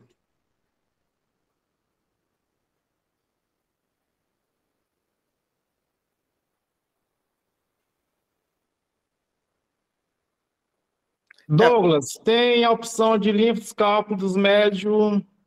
Tem ainda não, tá, Douglas?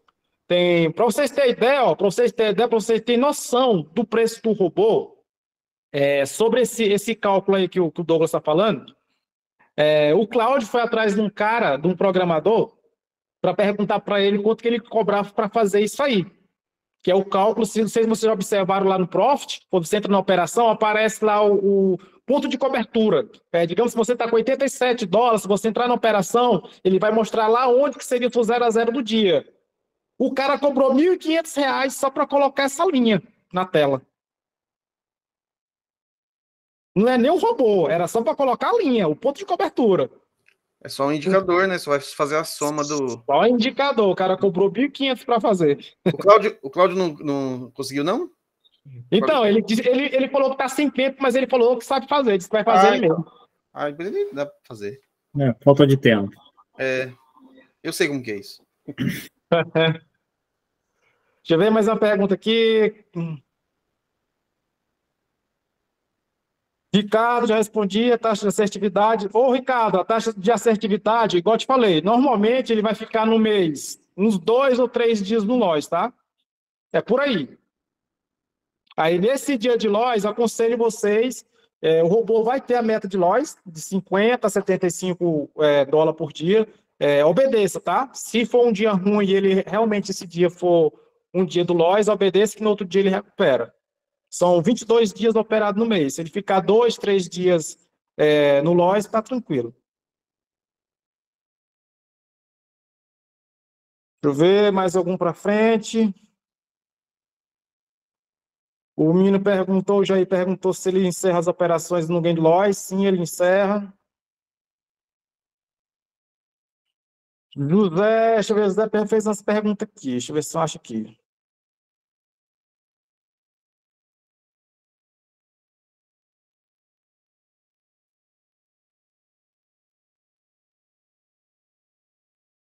Quanto tempo vai ficar os valores? João Batista perguntou. João, eu acho que não tem plano de aumentar por enquanto não, tá? Acho que vai ficar esse valor aí mesmo. Neise, quantas operações o robô faz por dia? Depende do operacional, tá, Neise? Se for um de scalp e a sua meta, digamos que você está com dois ativos rodando no scalp, por exemplo. Normalmente, os nossos robôs com scalp, como a gente opera no micro e é com um contrato só, a gente busca $5 por operação no scalp. Aí, se você tiver com 2 ativos, por exemplo, você vai ter que buscar pelo menos 5 entradas em cada ativo. Aí vai dar os $50, tá? Se for o de reversão, que a gente vai já mostrar para vocês, o de reversão, ele iria fazer 1 ou 2 entradas no dia. Porque o de reversão, ele só faz 1 ou 2 entradas. Aí morreu.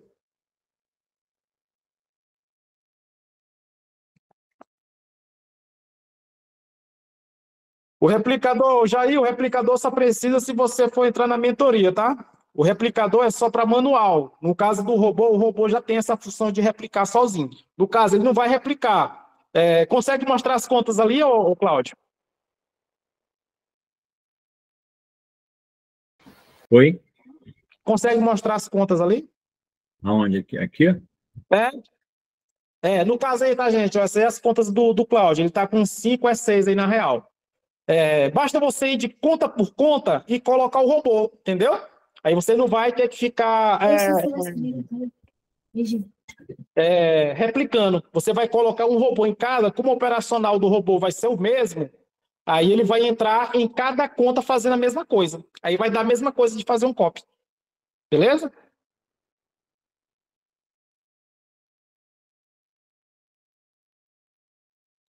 Deixa eu ver se tem mais pergunta.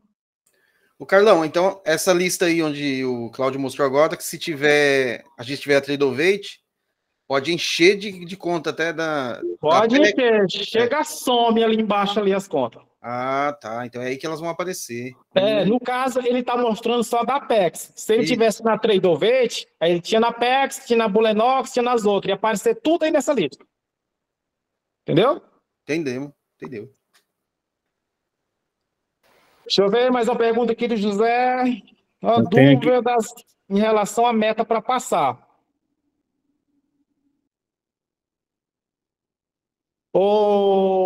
Para passar, José, tem duas opções, tá? Tem o Kamikaze. Para o Kamikaze, você vai precisar de duas contas. A gente vai já explicar para vocês como é que é o Kamikaze. E se você for passar manual, com esse robô aqui, por exemplo, aí você vai pegar e dividir, tá? 1.500. A de 25 mil de alavancagem. É 1.500 a meta dela. Aí você vai dividir esses 1.500 pelos 22 dias. Aí vai mostrar para você o quanto você tem que fazer por dia. Beleza? Pega o tamanho da conta e divide por tanto de dia. Vai ter que fazer $68 por dia, né? Isso sem tomar loss, né? O ideal seria aumentar um pouquinho, $100 por dia, e ele passa no mês. Aí ele passa. Aí você... Não é bom você deixar para passar. Se bem que, igual eu falei, se por acaso não passar, vai renovar automaticamente com o mesmo valor que você pagou lá no início. O que acontece? Se você conseguiu fazer os 50 por dia, deu 1.100, por exemplo. Aí ficou faltando 400. Aí desses 400 você vai renovar, você vai ter que fazer os 400 que faltou. Ricardo, na renovação tem que lembrar que tem que pagar a mesa de novo, a prova de novo, só que não precisa mais fazer os 1.500, né? Só faz o que ficou faltando. Exatamente. Ah, legal. Então, Ricardo, sobre o tendência, tem o mesmo valor de gain de loss? Sim, Ricardo, é o mesmo valor. Se você for buscar, a minha meta é 50, eu quero buscar só numa operação só. Aí você vai ter que colocar 50 de gain e 50 de loss. Ah, mas eu quero tentar em duas operações, então em dois ativos. Aí você coloca 25. 25 de gain e 25 de loss na operação. Beleza? Deixa eu ver mais uma pergunta aqui. O Cleito fez uma pergunta interessante aqui. Você tem alguma garantia que o robô passa 100%? Ou se não é reembolsado, alguma coisa assim. Mas o Kamikaze passa, né? Ele, pelo que eu via, os testes aí, até na conta real, ele passa. Eu não sei se o Cláudio autoriza mostrar o Kamikaze.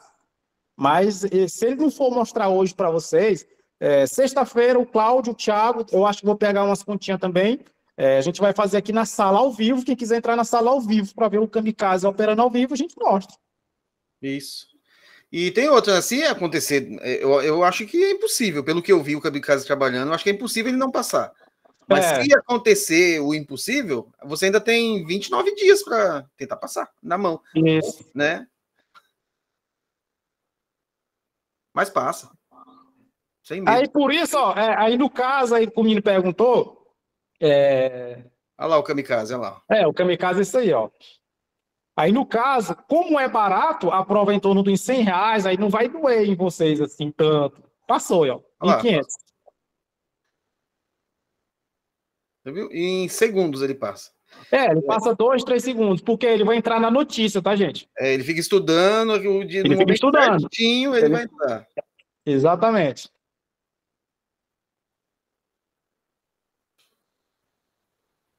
Yuri, o Kamikaze está no grupo. Yuri, o Kamikaze, para vocês terem uma ideia, ó. Vocês vão ter o robô para vocês usar no dia a dia de vocês. E o mais difícil que tem numa mesa proprietária é você passar na prova. Eu posso afirmar isso para vocês, que a parte mais difícil é vocês passar. E o Kamikaze é o de passar. O Kamikaze é a garantia que você vai entrar na mesa hoje. Digamos que quem comprou hoje, eu quero testar o Kamikaze já amanhã. Quarta-feira você vai estar na real, porque o Kamikaze passa. Mas todo dia tem a notícia certa para ele passar, ou vai ter dia que ele não vai operar? De preferência, que olhe lá no site da Invest uma notícia de muito impacto, de preferência, que aí ele passa rápido. Ah, tá. Entendi. João Pedro, por que não usar o Kamikaze depois de passar? O Kamikaze, João, ele opera com a mão mais pesada, tá? Aí, se você usar ele no dia a dia com a mão pesada, aí ele pode dar um stop grande, né? Aí no dia a dia vocês vão operar igual o Cláudio está operando ali, ó. Tipo, dele continua na conta real. Se vocês observar, o dele opera com 1 micro. Já o Kamikaze, ele opera no cheio. O stop do Kamikaze é bem salgado. E já o stop desse aqui vai dar uns $50. No Kamikaze vai dar uns $500, $800. Vixe. Kamikaze é um HFT? Não, não é um HFT, não. É coisa mais simples que um HFT. Olha lá, E também, já tá com $92. Quem achou que era 1º de abril? Tá aí, ó. Tá com 92, tá na real. e na real também não pode operar notícia. É Então, exatamente. É Ah, sim, verdade. o João. O João perguntou. O João, o Kamikaze, ele opera notícia. E na real não pode operar notícia. Você tem que. Tem lá no site dizendo, se eu não me engano, é 3 ou 4 minutos antes da notícia. E após a notícia você não pode fazer entradas. Aí o Kamikaze ele opera exatamente no horário da notícia.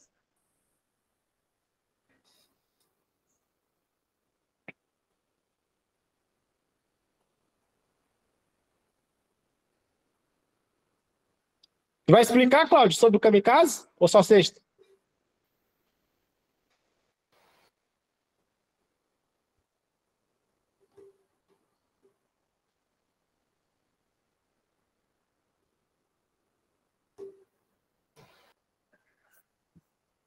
José Ronaldo, vai ser ensinado passo a passo, não colocar em cada conta? Vai, Zé, vai passar. Cláudio vai pegar uma semana de intensivão com vocês aí, ensinar como é que faz para configurar tudo do robô. Caso vocês não aprendam nessa uma semana, a sala vai estar disponível para vocês entrar e tirar dúvida.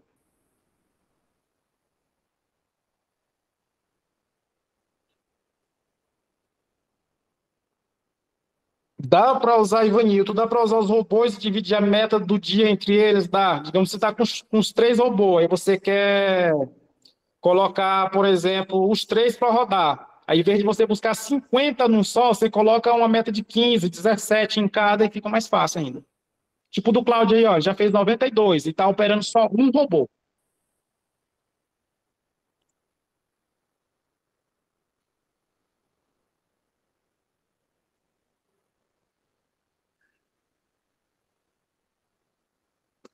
Flávio, acho que tenho que adquirir 2 contas para passar. Cláudio, no Kamikaze, sim, mas o Cláudio, ele conseguiu criar uma versão do Kamikaze que a gente vai testar sexta, já ao vivo aqui para vocês verem a nova versão do Kamikaze, que não vai ter necessidade de vocês pegar as duas, tá?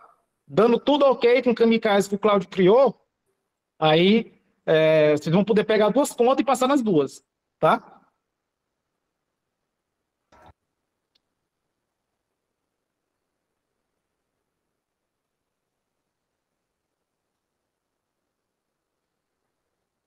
Opera com renco.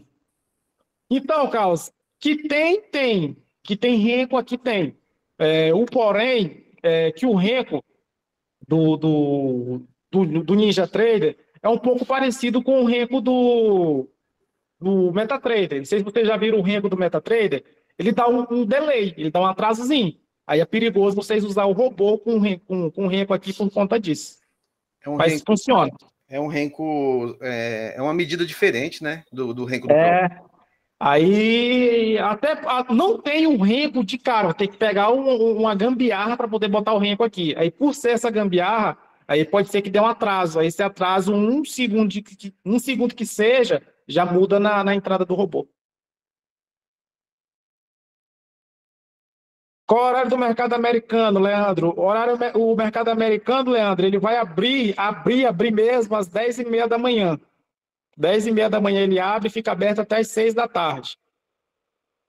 Mas quando tiver aberto o europeu, tiver aberto o brasileiro, os outros mercados, tá rolando também.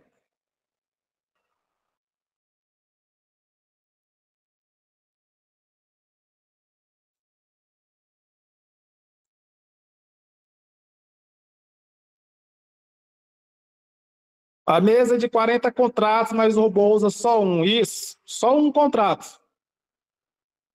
Do micro. Bem leve, tá? Igual o tal do Cláudio aí, ó. Ele tá operando com um micro só. Bem de boa. Se der merda algum dia, igual eu falei para vocês, gerenciamento, 50, $75 é o limite de perca diária.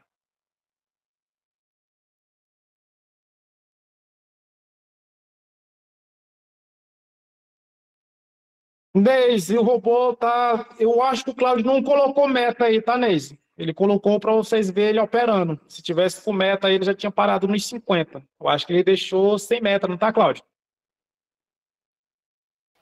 Ou Tá colocou sem 200? meta. Não, tá sem meta porque eu troquei de robô. Cada robô tem uma meta diferente. Então, E lembrando, tá, gente? Se vocês ligar igual o Ivanildo comentou de usar os 3 robôs. Se você for usar os 3 robôs, tá, Ivanildo? E a sua meta é $50, você vai ter que colocar uma meta em cada robô. No caso, você tem que colocar tipo 17 em cada. Aí ele vai parar individual, ele não junta o resultado dos 3, tá? Cada robô faz o seu trabalho. O William Kamikaze já vai junto, tá?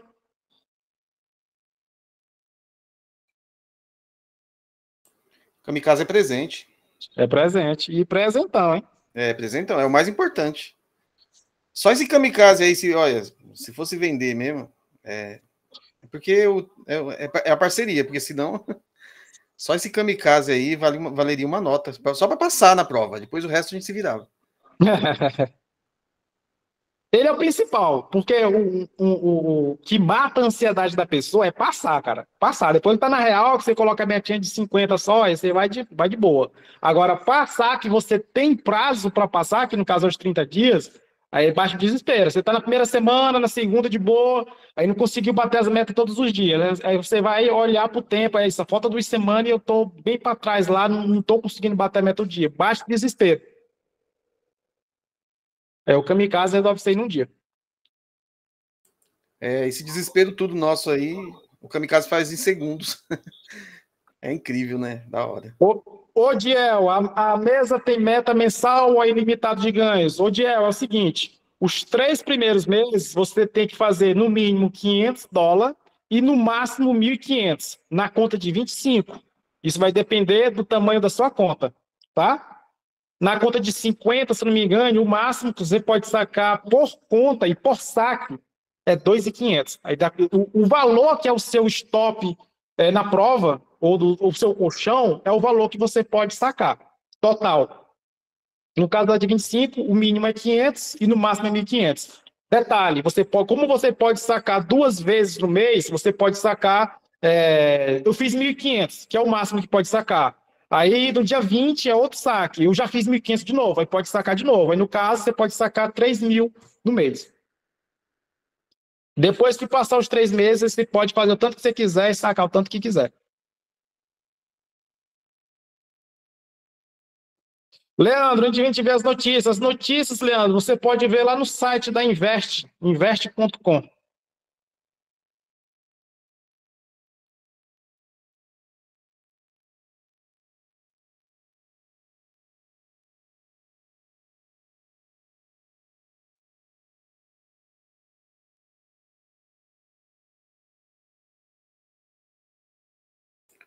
Esse aí é o relatório de performance, Cláudio? aqui é a mensagem do robô, ele te dá todos os... O robô está funcionando, quando dá a meta batida, ele escreve aqui ele define qual conta que você está trabalhando, a meta atual, qual setup você está trabalhando. É um log, né? Isso, é o log dele, que ele vai dando todas as informações, a hora, você tem como fazer um gerenciamento, olhar aqui, entrou normal, tudo certinho. O Ninja Trader tem relatório de performance igual ao Profit? Não. Não tem, né? É igual o MetaTrader. Eu acho que isso aí é um MetaTrader melhorado, né? É por aí. Jailson, tem um camarada chamado Adalto que sacou 300 mil. O Adalto. O Adalto é o seguinte, tá, Jailson? O Adalto é tipo um kamikaze da vida. Ele saca esses 300, mas no mês, às vezes, ele no máximo pode ter 20 contas. Ele pega umas 80, umas 100. Ele quebra uma e vai repondo. Ele quebra outra e vai repondo. Ele quebra 20 e repõe. Por quê? Ele não tem a mesma mentalidade, por exemplo, da gente. Para a gente fazer os mesmos 300 mil que ele fez, a gente precisa fazer $150 por dia. Vai dar 300 mil igual ele fez, 300 mil reais. Só o que é que ele faz? Ele tenta buscar 1.000, 2.000, 3.000 num dia. Só que também quando ele perde esse mesmo valor. Como o limite de perca diária é 1.500, ele vai lá e quebra a conta e pega outra. Quebra a conta e pega outra. Aí ele fica naquele ganha e perde, ganha e perde, ganha e perde. Até que uma vez ele vai lá e consegue sacar. Mas é perigoso, tá? A maneira que a gente está passando para vocês, que é meta baixa e pegar mais contas, é o mais viável, que pelo menos eu acho, tá? Para vocês não terem que ficar arriscando. Eu já vi ele operando ao vivo lá no YouTube, com 40 micro, cara. A conta de 50, se não me engano, de alavancagem de 50, foi a de 25, operando com 40 micro, com a mão total que a mesa ofereceu. E a gente já opera com um e consegue fazer o mesmo valor. Entendeu? É isso aí, ó. Vale um passo da mão que 300 voando.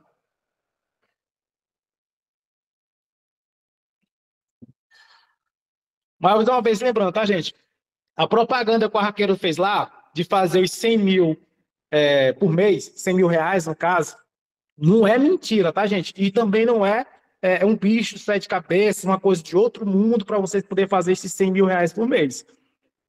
Vocês vão usar o Kamikaze. Sexta-feira, tá, gente? Esse mesmo link aqui da sala, a gente vai disponibilizar para quem quiser entrar na sala e ver o Kamikaze operando ao vivo. O Cláudio vai jogar na conta da Apex lá, ou é da Polenox, eu não sei. Ao vivo, vocês vão ver o Kamikaze. Vocês vão ver o Kamikaze rodando ao vivo. E vai entender o que o Kamikaze faz e vai ver que realmente ele consegue passar em um dia. Aí o que acontece? Vocês vão fazendo Kamikaze, ó. Fazendo Kamikaze até chegar nas 20. Chegou nas 20, se vocês conseguirem fazer a meta de $50 por dia, no caso, o Cláudio já dobrou a meta ali, ó. Era 50, já está praticamente com 100. Se você conseguir fazer 50 por dia, dá 116 mil reais por mês. Ou seja, não era mentira de 1º de abril lá do Arqueiro, é verdade. É verdade. Esse negócio, me perguntaram aqui se o código não está entrando. Se eu não me engano, acho que quando você entra por esse link, eu acho que já dá o desconto, né? Porque realmente o código ele fica lá na barra de endereço, lá em cima, ó. Que é o ITFSP. Ixi, cadê? Sumiu o resto. Ó, é ITFSPGMQ. É esse código que eles me deram para passar para o pessoal. Mas eu não sei se ele tem que ser colocado no campo ou se ele tem, se já entra direto o desconto. Também estou aprendendo, gente. O que me passaram foi esse código aí. É o link com o código já aplicado. Sei lá, eu acho que é assim que funciona. O Arqueiro já havia acontecido um problema desse aí, e pelo link a pessoa não conseguia, mas quando ele pegava o código solto e colocava lá naquele campo, funcionava. Você pode, de repente, só digitar ali esse código, e aí a pessoa copia o código e cola lá no campo certinho, que eu acho que vai funcionar. Deixa eu ver se eu pego ele aqui e coloco ele para o pessoal copiar ele. Porque ele aparece lá na barra, né, de endereço, lá em cima. Deixa eu ver se clicar aqui. É uma mistura de letra maiúscula com os números aí. Aí vai ser o código. Não, para mim apareceu só letra maiúscula. Vamos ver. Esse aí mesmo. O código que aparece para mim é esse aqui. Ó. Vou colocar ali no chat. Ele fica bem depois do link, ó. Esse código aí. É esse aí. É assim mesmo. Então, para mim, eles me mandaram lá, o pessoal da PEX, eles mandaram o link já com o código aplicado, ó. Que é esse link, na hora que você clica. Eu só criei o Bitly para ficar mais personalizado. Mas o link mesmo é esse aí. Bom, aí já sabe, se não aparecer o desconto, põe o código. Mas pelo que eu vi, tem dia que eles já estão dando 80%, 90% de desconto, e você põe o código, não muda nada. Porque o desconto deles já é grande. Agora, só se tiver sem desconto nenhum lá, aí você coloca o código e aí muda o preço. Qualquer coisa, se tiver alguém no site, tenta colocar esse link aí que o Arqueiro mandou para ver se abate lá os 80%.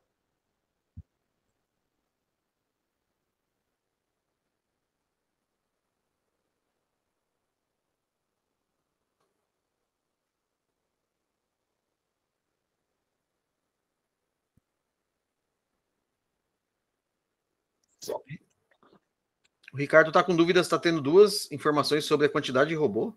Como assim? São 2 ou 3? Ah, tá. Quantos robôs são? É um robô de tendência, um de scalp e ganha o Kamikaze. Então são 3 robôs, né? São 3? Não sei, eu acho que eu estou meio perdido. Pode deixar, Cláudio, 3. Não, beleza. Vai ser um robô de tendência, um robô de scalp e ganha o kamikaze. Então são 3. Isso. Ah, beleza. Beleza, Ricardo? Aí. É porque que acontece, ó, que eu resolvi deixar 3. É porque não lembro quem perguntou uma vez aí, porque tem gente que gosta de operar scalp e tem gente que gosta de operar tendência. A gente vai mandar as 2 opções, entendeu? Beleza.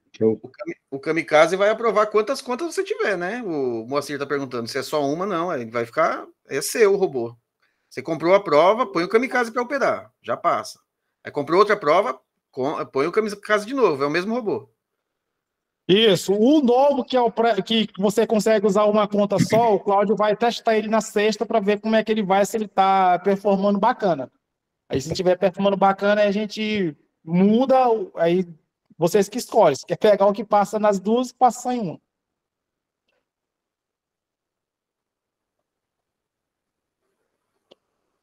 Esse que está rodando é o de scalp, tá, Leandro? No Nasdaq. Micro do Nasdaq. Ele até parou, porque eu tinha botado a meta baixa dele, ele até parou. Vai dar para parcelar lá, Carlão, pelo PicPay? Dá, né? Ah, acho que dá. Dá sim. Vou pôr o link de Dá. novo, pessoal. Dá para ver o valor aí, se clicar nos links? Mas eu acho que a pessoa tem que ter conta lá no PicPay. Ah, é verdade. Ele vai dar um QR Code, você vai ler o QR Code para instalar o aplicativo. Se não der não tiver dano de fazer, é porque tem que baixar o aplicativo. Eu abri no computador aqui e deu só o QR Code para poder escanear com o celular e baixar o aplicativo. Mas eu tenho conta aí, entrou lá, mas eu não reparei se tinha parcelamento. Nem olhei, vou olhar depois. Mas parcela sim. Já paguei coisa pelo PicPay, acho que parcela até 12 vezes, se não me engano. Deixa eu ver mais perguntas aqui. Quem não tem o PicPay é só abrir a conta, Ivanilton. É de graça. A conta do PicPay é de graça. Pode operar em 5 ativos com a meta de $10. Então, William, que pode. Porém, para você fazer isso aí, se for de tendência, por exemplo, você vai ter que diminuir o seu tempo gráfico. Tipo, coloca ele para 30 segundos ou 1 minuto no máximo. Porque a distância que ele vai andar num gráfico de tempo gráfico menor é maior. Aí $10 se torna muito. Se você colocar num gráfico de 5 minutos, $10 é um sopro. Já o de Scalper, você consegue colocar também a meta de 10. Só que o stop do Scalper vai ser uns $30, $20. Aí você tem que estar ciente disso aí, que ele não pode levar stop. Como a entrada dele é $5, o de Scalper, ele vai precisar fazer 2 entradas e tem que acertar as 2. Se der errado, ele vai perder 20. Então, um gerenciamento até que dá para sustentar.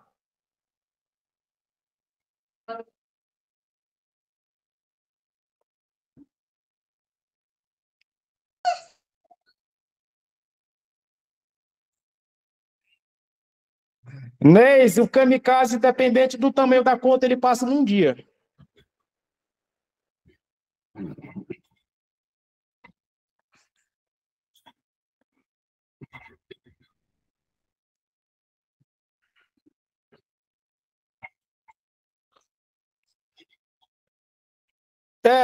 Uma das opções é essa aí, você fazer num ativo só que fica 1 para 1 num ativo só, mas também você vai ter uma margem maior para o robô. Às vezes, se ele andar um pouquinho contra, aí você vai ter uma margem maior. Se você tiver com 10 só de ganho, aí você vai ter que deixar no máximo uns 20 de perca. Às vezes 20 pode ser que esteja perto.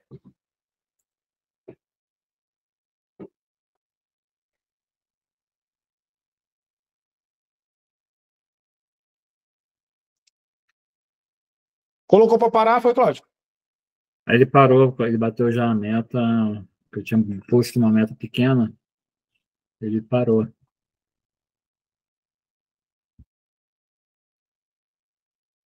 O gerenciamento será passado, ô William, mas normalmente, igual eu falei, é 1 para 1, tá? E tá pulando muito, tá vendo aqui os candles, ele tá dando muito gap. Agora, esse horário já tá ruim. A liquidez que Olha, não tem. A tá liquidez dando que muito está gap. pulando. Olha aqui, ó, tá vendo? Ó, olha o gap que tá dando. Olha o gap que tá dando. Fechamento, abertura. Olha aqui, esse aqui foi absurdo. O Raimundo, Aí, Raimundo tá perguntando se já pode comprar, qual que vai ser a programação. Você vai começar a rodar já ou vai esperar mais alguns dias? Já pode. Se tiver o Ninja, o Claudio vai precisar do ID. Consegue mostrar, Claudio, como é que faz para pegar o ID? Aí, ó, você vai em ajuda no Ninja, sobre. Aí tá o ID, ó. Ele vai precisar disso aí, ó. O ID da máquina de vocês. O robô vai ser vinculado a esse ID. Só vai pegar na máquina desse ID aí, ó. Se você tentar colocar em outro computador, não vai pegar.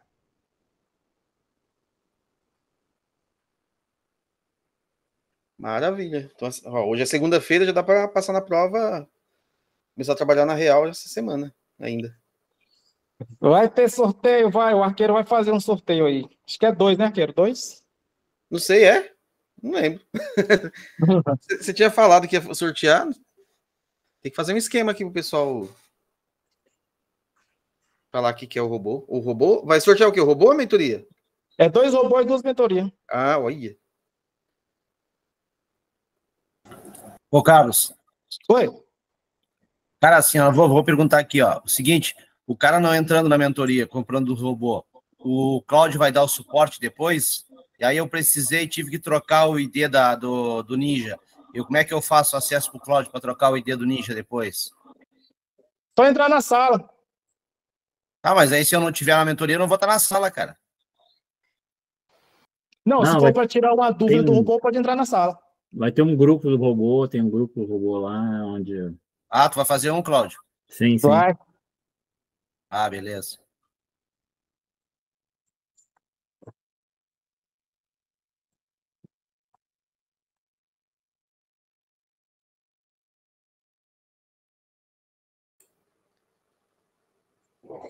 Ó, o William perguntou se a mesa disponibiliza o Ninja. Disponibiliza, né? Sim. Essa taxa de 110, a taxa de ativação é exatamente por conta do Ninja.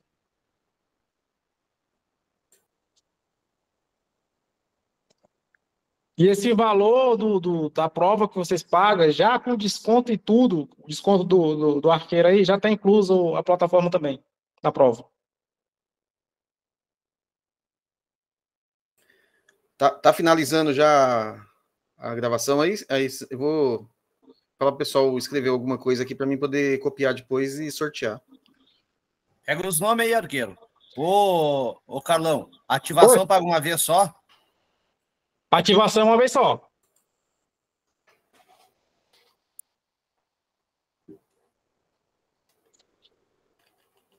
Ó, eu vou colocar uma sequência de hashtags, jogo da véia. Quem escrever eu quero ganhar, depois das hashtags, aí eu vou selecionar, beleza? Aí na hora que eu colocar as hashtags final, aí finalizou, né? Não precisa mais escrever. Ó, vou liberar em 3, 2, 1, agora. Tá preula. Oxa! Só quer ganhar mesmo, hein? Foi automático. Na hora que apareceu o hashtag, já apareceu junto. Tá igual o Kamikaze, mano. Apertei o Enter daqui, gente. Apareceu um monte de quero ganhar. Tenta escrever só uma vez, gente. É bom, depois eu coloco o filtro para apagar os nomes repetidos.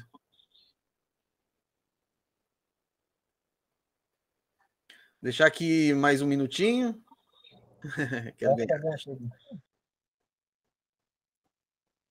Isso aí tá no simulador, né? Quando tem o Cicim na frente, aí é simulador. É, o do Real bateu a meta e parou. Ah, muito bom. Esse aqui é um outro que já tô testando. É mó gostoso quando a gente começa a fazer robô. A gente fica fazendo um monte para testar. Isso. Ó, gente, eu vou colocar mais as hashtags agora. Quem colocou entre as hashtags, eu vou sortear, beleza? Então, acabou. Quem tiver entre as hashtags, eu vou sortear. Vou copiar aqui os nomes, senão vou me perder depois. Cadê? Opa, tem a hashtag de cima.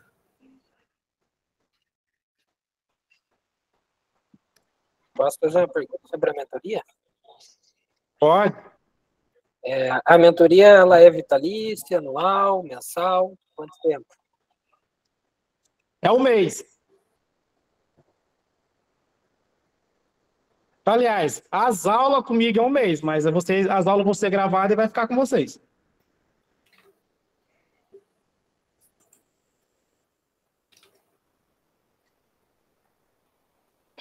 CoinCash. Todas as mesas de futuro aceitam usar robôs? Praticamente todas aceitam.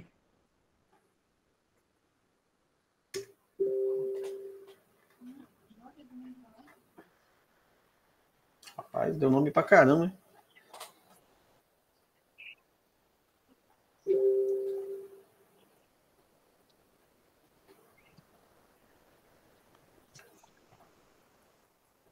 O Eduardo Piazzi, ele tá lá na live, escreveu: eu quero ganhar.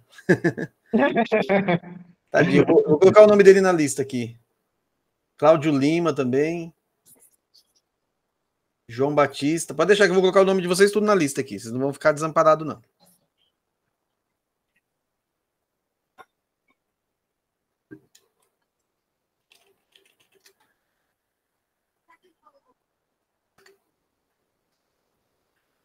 Então, o resultado do sorteio eu vou colocar lá nos dois grupos, no meu grupo principal e no grupo do Mercado Americano lá, beleza? Porque aí eu vou sortear amanhã, porque hoje... Não, talvez eu sorteio hoje e gravo um videozinho sorteando, aí eu ponho lá. Igual eu sempre faço na... É que eu tenho que entrar no site, eu tenho que depurar isso aqui tudo, né? Separar os nomes, separar os códigos, tirar os nomes duplicados, aí demora um pouquinho.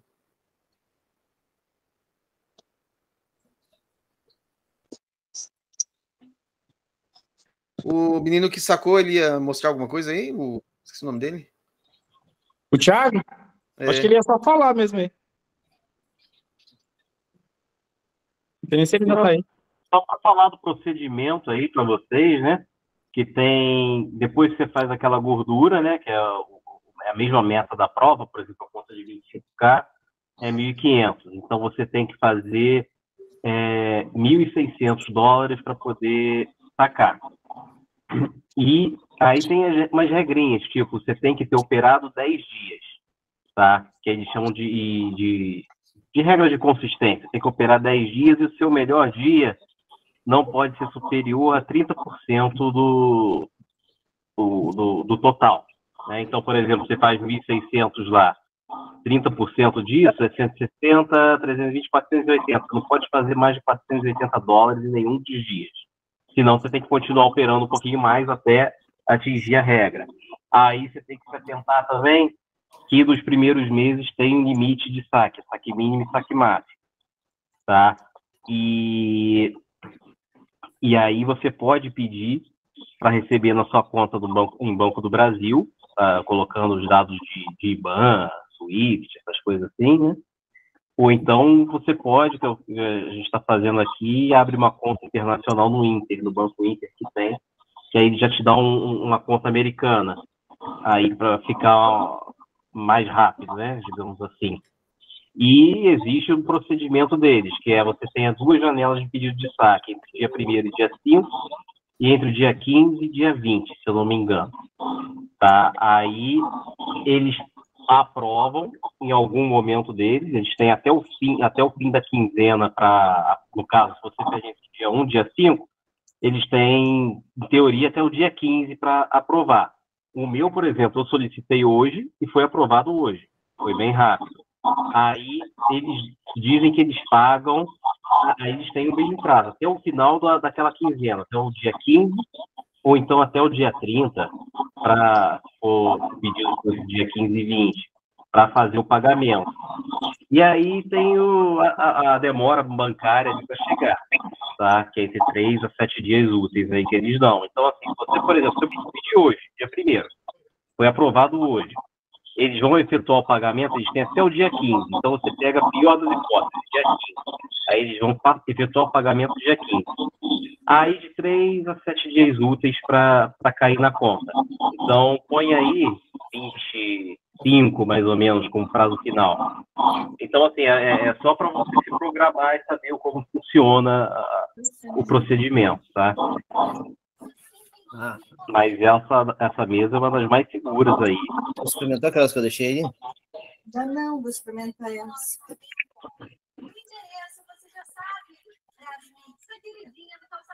Se alguém tiver alguma dúvida a respeito aí do saque, pode colocar aí, que se eu souber a resposta.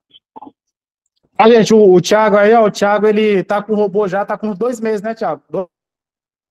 Já. Tô usando mais o de Scalper. Aí lá pro dia 15, dia 20, se tiver saldo lá, ele vai pedir de novo. Aí o problema, tá, gente, que igual eu falei agora há pouco, é que às vezes eles deixam para o dia 7, são 7 dias úteis, eles deixam para o último dia. Não é que não vai pagar, é porque às vezes demora um pouquinho. Aliás, o último dia de prazo ele deixa para o último dia. No caso de hoje, o Thiago pediu hoje, ele já aprovou hoje. Aí agora é só esperar cair. Agora é esperar os trâmites burocráticos aí, executório de pagamento e cair na conta. Mas assim, por exemplo, aprovou hoje, o que acontece? A minha margem lá já reduziu do valor do saque pedido. Então, aquele dinheiro já saiu da conta, tá? Então, qualquer coisa que aconteça nessa conta, por exemplo, se eventualmente eu quebro essa conta, o saque está garantido, porque ele já aprovou o pagamento e já tirou aquele valor da margem, tá? Da margem da conta. Então, o saque aí garante. O problema é você ficar operando de forma descontrolada, digamos assim, antes da aprovação. Que aí, se acontecer qualquer coisa, eles não pagam, né? Se você perder a conta.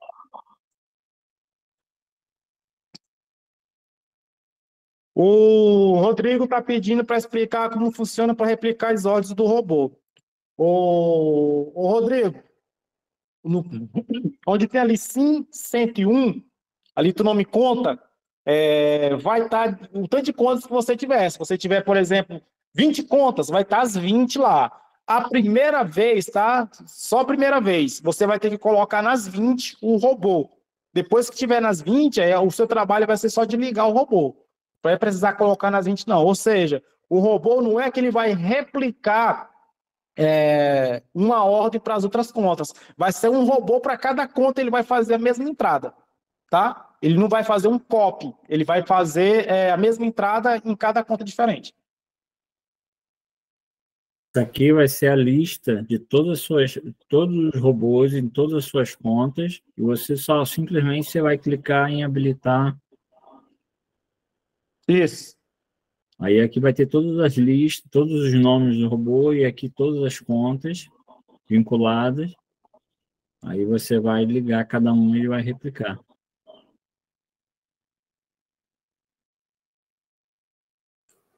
Legal. Flávio, dá para buscar 50, já cobre o colchão? Eu acho que 60 dá, Flávio. 60, 70, eu acho que dá.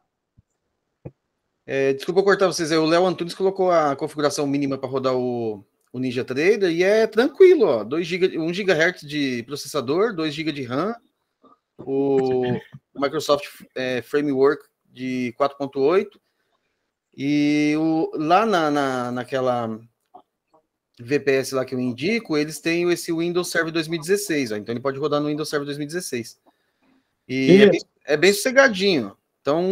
Então na VPS 3, que é a que eu uso, se eu não me engano, acho que ele é 2 GHz o processador. Ele é fraquinho, mas então vai dar para rodar.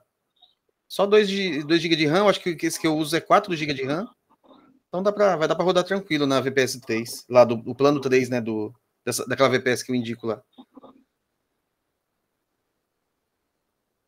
Não é pesado não, mas lembrando, tá, gente? Não vão abrir muitas janelas, tipo outras plataformas junto não, porque aí pesa. Se vocês for operar, procura deixar só o Ninja aberto e bater a meta, vocês procuram abrir outras coisas. Até bater a meta, de preferência, deixa só ele aberto.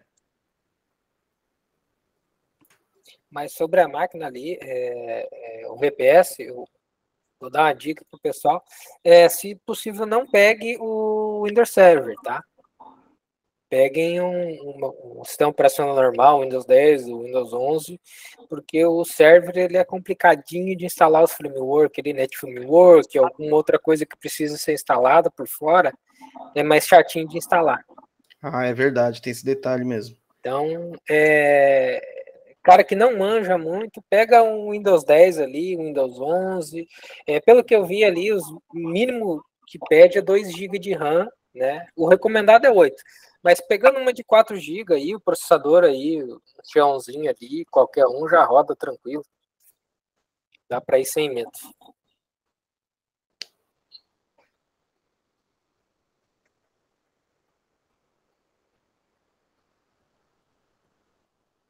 Pronto. Eu acho que no site do Ninja tem, Léo? Tudo. Não, esses que ele mandou ali da Level 7, ali as VPS ele dá, pode ser até a 2 ali, não precisa ser a 3 o arqueiro. A 2 também já pega. Ah, legal. A 2 para quem quer investir pouco, entende? Porque pelo que eu vi ali pela live ali, o cara que vai rodar 1 ou 2 continhas com o Ninja aberto, com os 2 robôs, né, simultâneo, vamos dizer assim, o processamento vai ficar tranquilo ali, vai dar em torno de 2 GB, 2 GB e pouco, vai dar um gargalo, mas felizmente, né? Mas se tiver os 90 conto ali, o de 4 GB já tá bom. Que só o sistema operacional Windows 10 ele já vai consumir uns 2.8 a 3 GB, só o Windows, né? Isso. Então, se for o Windows Server, já vai para os seus 4,8, quase 5 GB. O Windows Server consome. Ah, então por isso que o meu tá meio lerdo, eu usei esse Windows Server. Então ele tem mais processos, né, ao mesmo tempo rodando do que o normal, né? Isso. Então, tem esse detalhe. Eu digo porque eu tinha uma empresa de VPS dedicado e eu sei bem como funciona essa parte aí. Legal. Que dia e horas vai ser as aulas da mentoria? As aulas vai ser terça e quinta, 10 horas da manhã.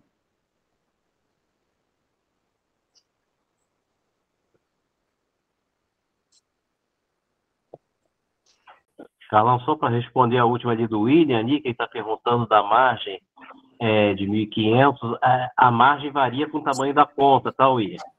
A de conta de 25K, a margem é 1.500. A conta de 50K é 2.500.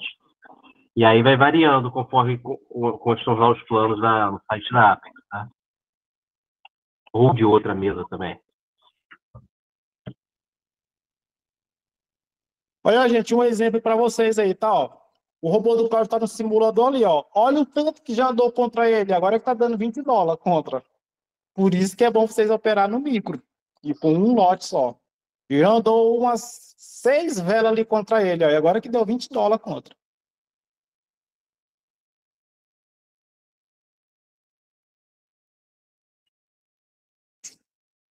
O preço é vitalício, tá, João? O Yuri, as estratégias é a mesma da mentoria. O arqueiro. Oi. Eu posso te mandar no privado, ali no Telegram, ali eu tenho o link de uma outra VPS aqui, um pouco mais barata. Pode sim. E a configuração é melhor. Ah, pode sim. Até se puder mandar aqui no link aqui também, na sala aqui, porque não vai fazer diferença se o pessoal vai pegar uma VPS no Brasil ou lá no Canadá. Ah, sim. Então, para rodar o Ninja, né, eu creio que lá no Canadá seria até melhor. Lá essa Level 7 BR, ela tá no Michigan, eu acho. Ele tá nos Estados Unidos. Nos Estados Unidos, ali, pelo que eu bati o IP ali. É no Michigan? Acho que é no Michigan. É ali. Na realidade, eles têm no Canadá e tem nos Estados Unidos. Vai depender de conforme for ali da ativação, quando tu configurar a VPS, eles vão te botar onde tiver disponível. Se tiver disponível no Canadá ou nos Estados Unidos, né? Como que é o seu nome no Telegram? Manda no Telegram que eu gero um link de afiliado, geralmente eu consigo mais desconto. Porque essa level 7, eu acho que se você entrar direto, essa VPS 3 está 110. Aí pelo meu link ela sai por 94. Eu aqui eu não tenho afiliado, mas se tu quiser falar com eles lá, né? Mas não tem afiliado, não? Não, eu não tenho. É porque, vou ser bem sério, o preço aqui de uma de 4 GB, tá? No Canadá, o processador é 5 cores, 4 GB de RAM, 50 de SSD NVMe, que é mais rápido. É mais rápido. Né? Tem proteção DDoS e tal. Cara, tá R$69 por mês. Muito bom. Por esse mesmo preço que tu tá pagando lá, daria para pegar uma de 6 GB por R$ 89,90. Olha. É verdade. Então, até tem um cliente meu que até hoje pegou máquina com eles aqui, pegou 4 VPS aqui no Brasil, levaram 40 minutos para entregar as 4 para ele. Caramba. Eles não têm afiliação? Era bom ter afiliado, né? Deve de ter, cara. Eu até agora não perguntei, porque eu trabalho com eles há muito tempo, sabe? Então. É bom porque que nem lá na Level 7 BR eu não ganho nada, ganho a minha VPS, né? Pra fazer propaganda pra eles. Já tá bom. A minha VPS sai de graça. Ah, show, veja lá com ele lá, cara. Pra mim é diferente. Eu te mandar ali depois ali o link com eles ali. Mas manda pro pessoal aqui, o pessoal que tá querendo pegar. Põe ela aí no chat. Tá. Aí, ó, até eu já vou entrar também. Eu acho que agora o atendimento lá tá o Edilson. Mas tem um atendimento aí no WhatsApp ali, só mandar mensagem lá, diz que falou com o Léo aqui. O Léo Antunes. Porque eu consegui, por esse meu cliente ali, eu consegui 2 VPS aqui com o dobro de armazenamento. Então... Caramba, de 8 GB, olha, R$110 por mês. Bom pra caramba. O Leandro perguntou aí se é preciso ter a VPS para operar. Assim, não é necessário, mas de preferência, se você tiver, melhor. Para evitar, tipo, se caiu a internet, então dá alguma oscilada na internet de vocês, alguma coisa do tipo, pode complicar na atuação do robô. Eu sempre indico, operar com robô, VPS é primordial. Sem falar do sossego, né? Você configurou lá, já era, vai pescar. Como o robô já vai estar com um limite de ganho e de perca, ele vai obedecer o que bater lá. Independente se tiver internet ou não, ele vai operar do mesmo jeito. Não precisa vocês ficarem na frente do robô para ver o que é que vai acontecer. Se tiver na VPS, pode esquecer lá, não precisa estar olhando para ele, não. Agora, se você estiver operando sem a VPS, é bom estar perto dele ali no caso de cair a conexão. Um adendo que eu dou daqui a um pouco, paga uma beirada aí de instalação aí pro rapaz aí, o rapaz instala lá na VPS, lá deixa rodando. Né? Além do valor ali do robô ali, o cara paga mais um valor aí e o cara instala lá daqui a um pouco, porque como é uma VPS, depois o rapaz pode ir lá mudar a senha, o proprietário da VPS, e quem instalou não vai ter acesso. É melhor. Verdade, é uma questão de conversar. Gente, eu vou precisar finalizar. Meu moleque foi dormir aqui, a esposa já veio brigar comigo. Eu também vou salvar aqui, senão vai ficar muito grande essa gravação. Beleza, gente. Bom, vocês viram aí, né? É uma coisa fantástica. Eu acho que realmente vai mudar a vida de quem puder, né? Quem tiver condição de adquirir, vai mudar a vida de todo mundo aí. Eu tenho certeza. Bom, gente, vocês viram aí no vídeo, né? Só sucesso. Então, se você tiver condição aí de entrar nesse mercado aí, de adquirir a mentoria, olha, eu tenho certeza que vai fazer a diferença na vida de vocês como trader, sim. Né, se você ficou no vídeo até o final aqui, ó, é porque você tem interesse. Então, Clica nos links aí, conversa com o Carlão, o link do grupo do Telegram também tá aí na descrição do vídeo, também no primeiro comentário. Entra lá, conversa com o pessoal que tá participando, vai ter sala ao vivo, vai ter um monte de coisa, então vocês podem entrar lá, tá bom? Pra tirar suas dúvidas. E se você ficou no vídeo até aqui e não se inscreveu no canal, olha, presta atenção, hein? Se inscreve aí, ajuda eu. Ativa o sininho pra receber as notificações e deixa aquele like cheiroso, né? O like perfumado pra ajudar o meu trabalho aqui no YouTube. Beleza? Gente, brigadão por ter ficado. O vídeo foi longo, mas tenho certeza que agregou bastante na vida de quem assistiu até aqui, né? Brigadão mesmo. Então, tá aí, tá tudo explicadinho, bonitinho, mas qualquer dúvida deixa no comentário ou deixa lá no grupo do Telegram lá do Mercado Americano para todos, beleza? Abraço, gente, a gente se vê então nos próximos vídeos. Um beijo no coração de vocês, bons trades e bons ganhos.